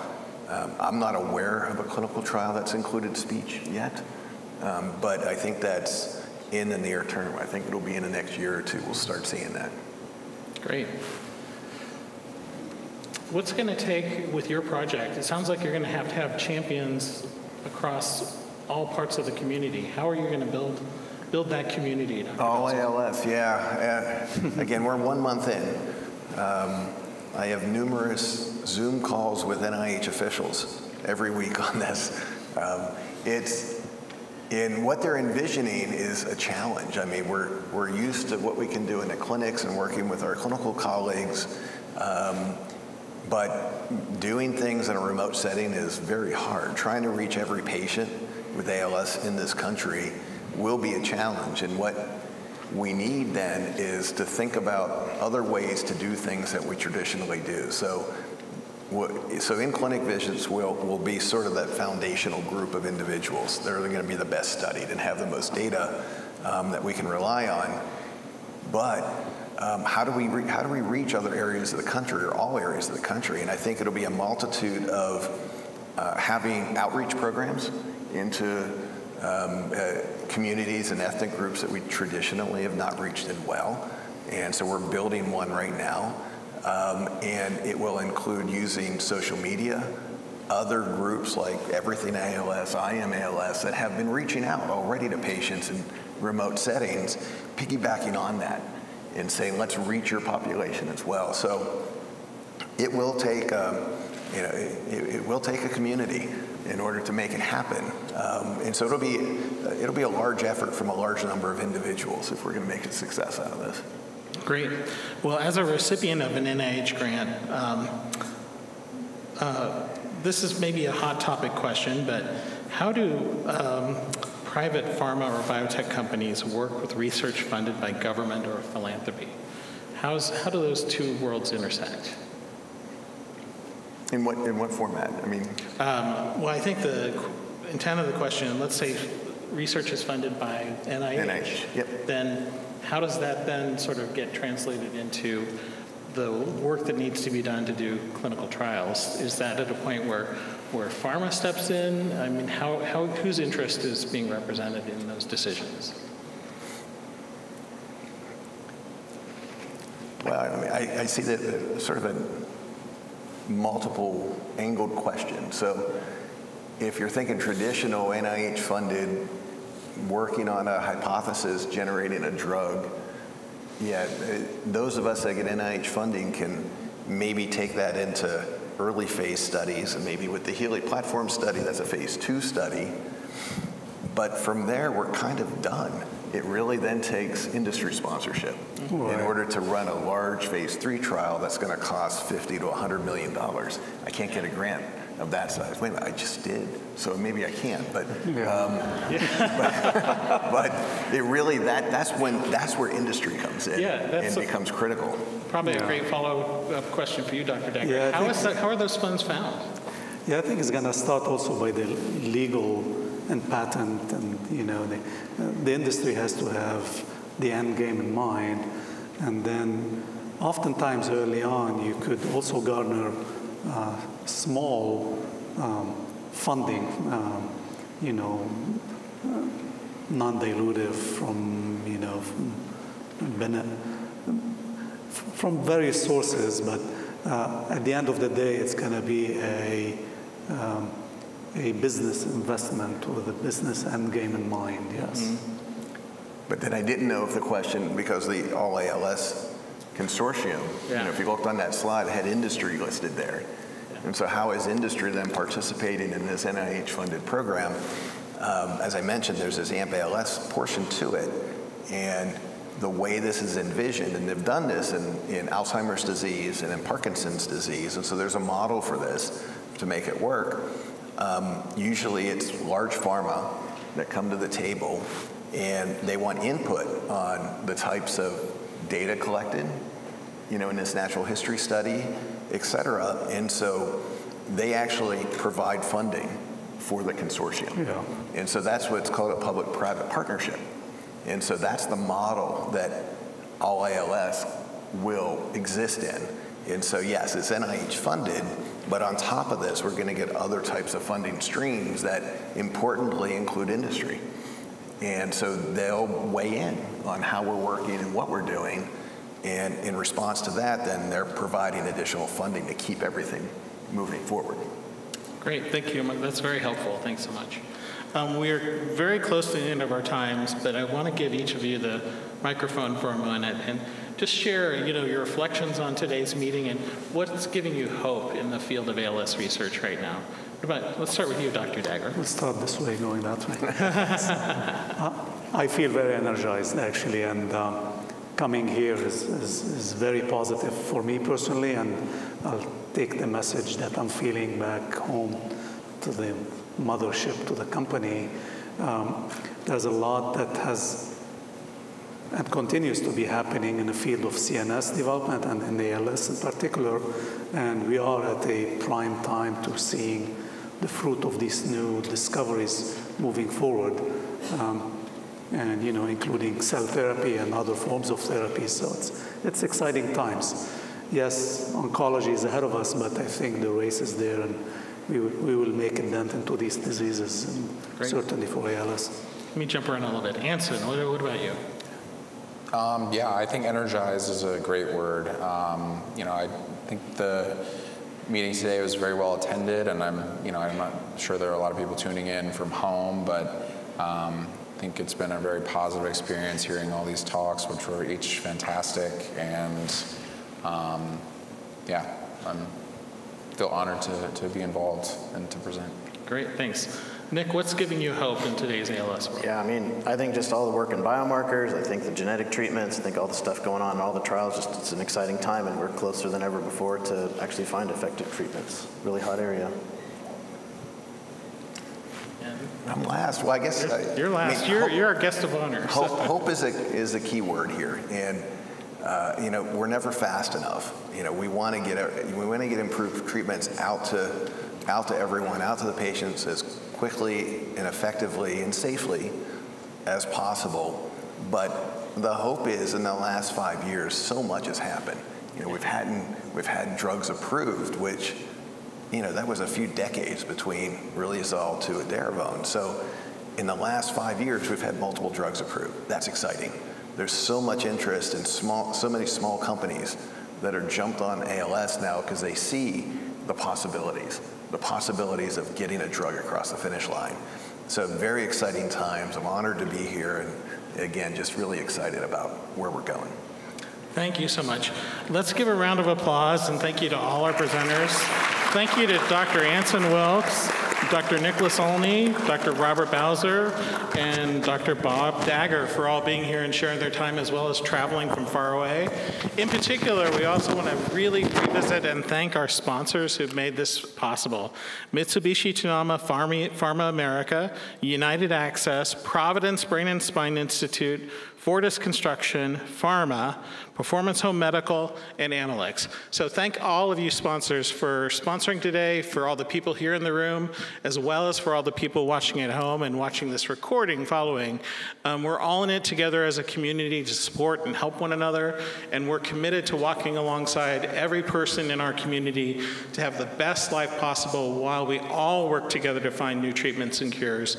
And we're thrilled to have such great guests who are doing amazing work. So thank all of you for your work. So thanks everybody. Thank you and everyone for being here.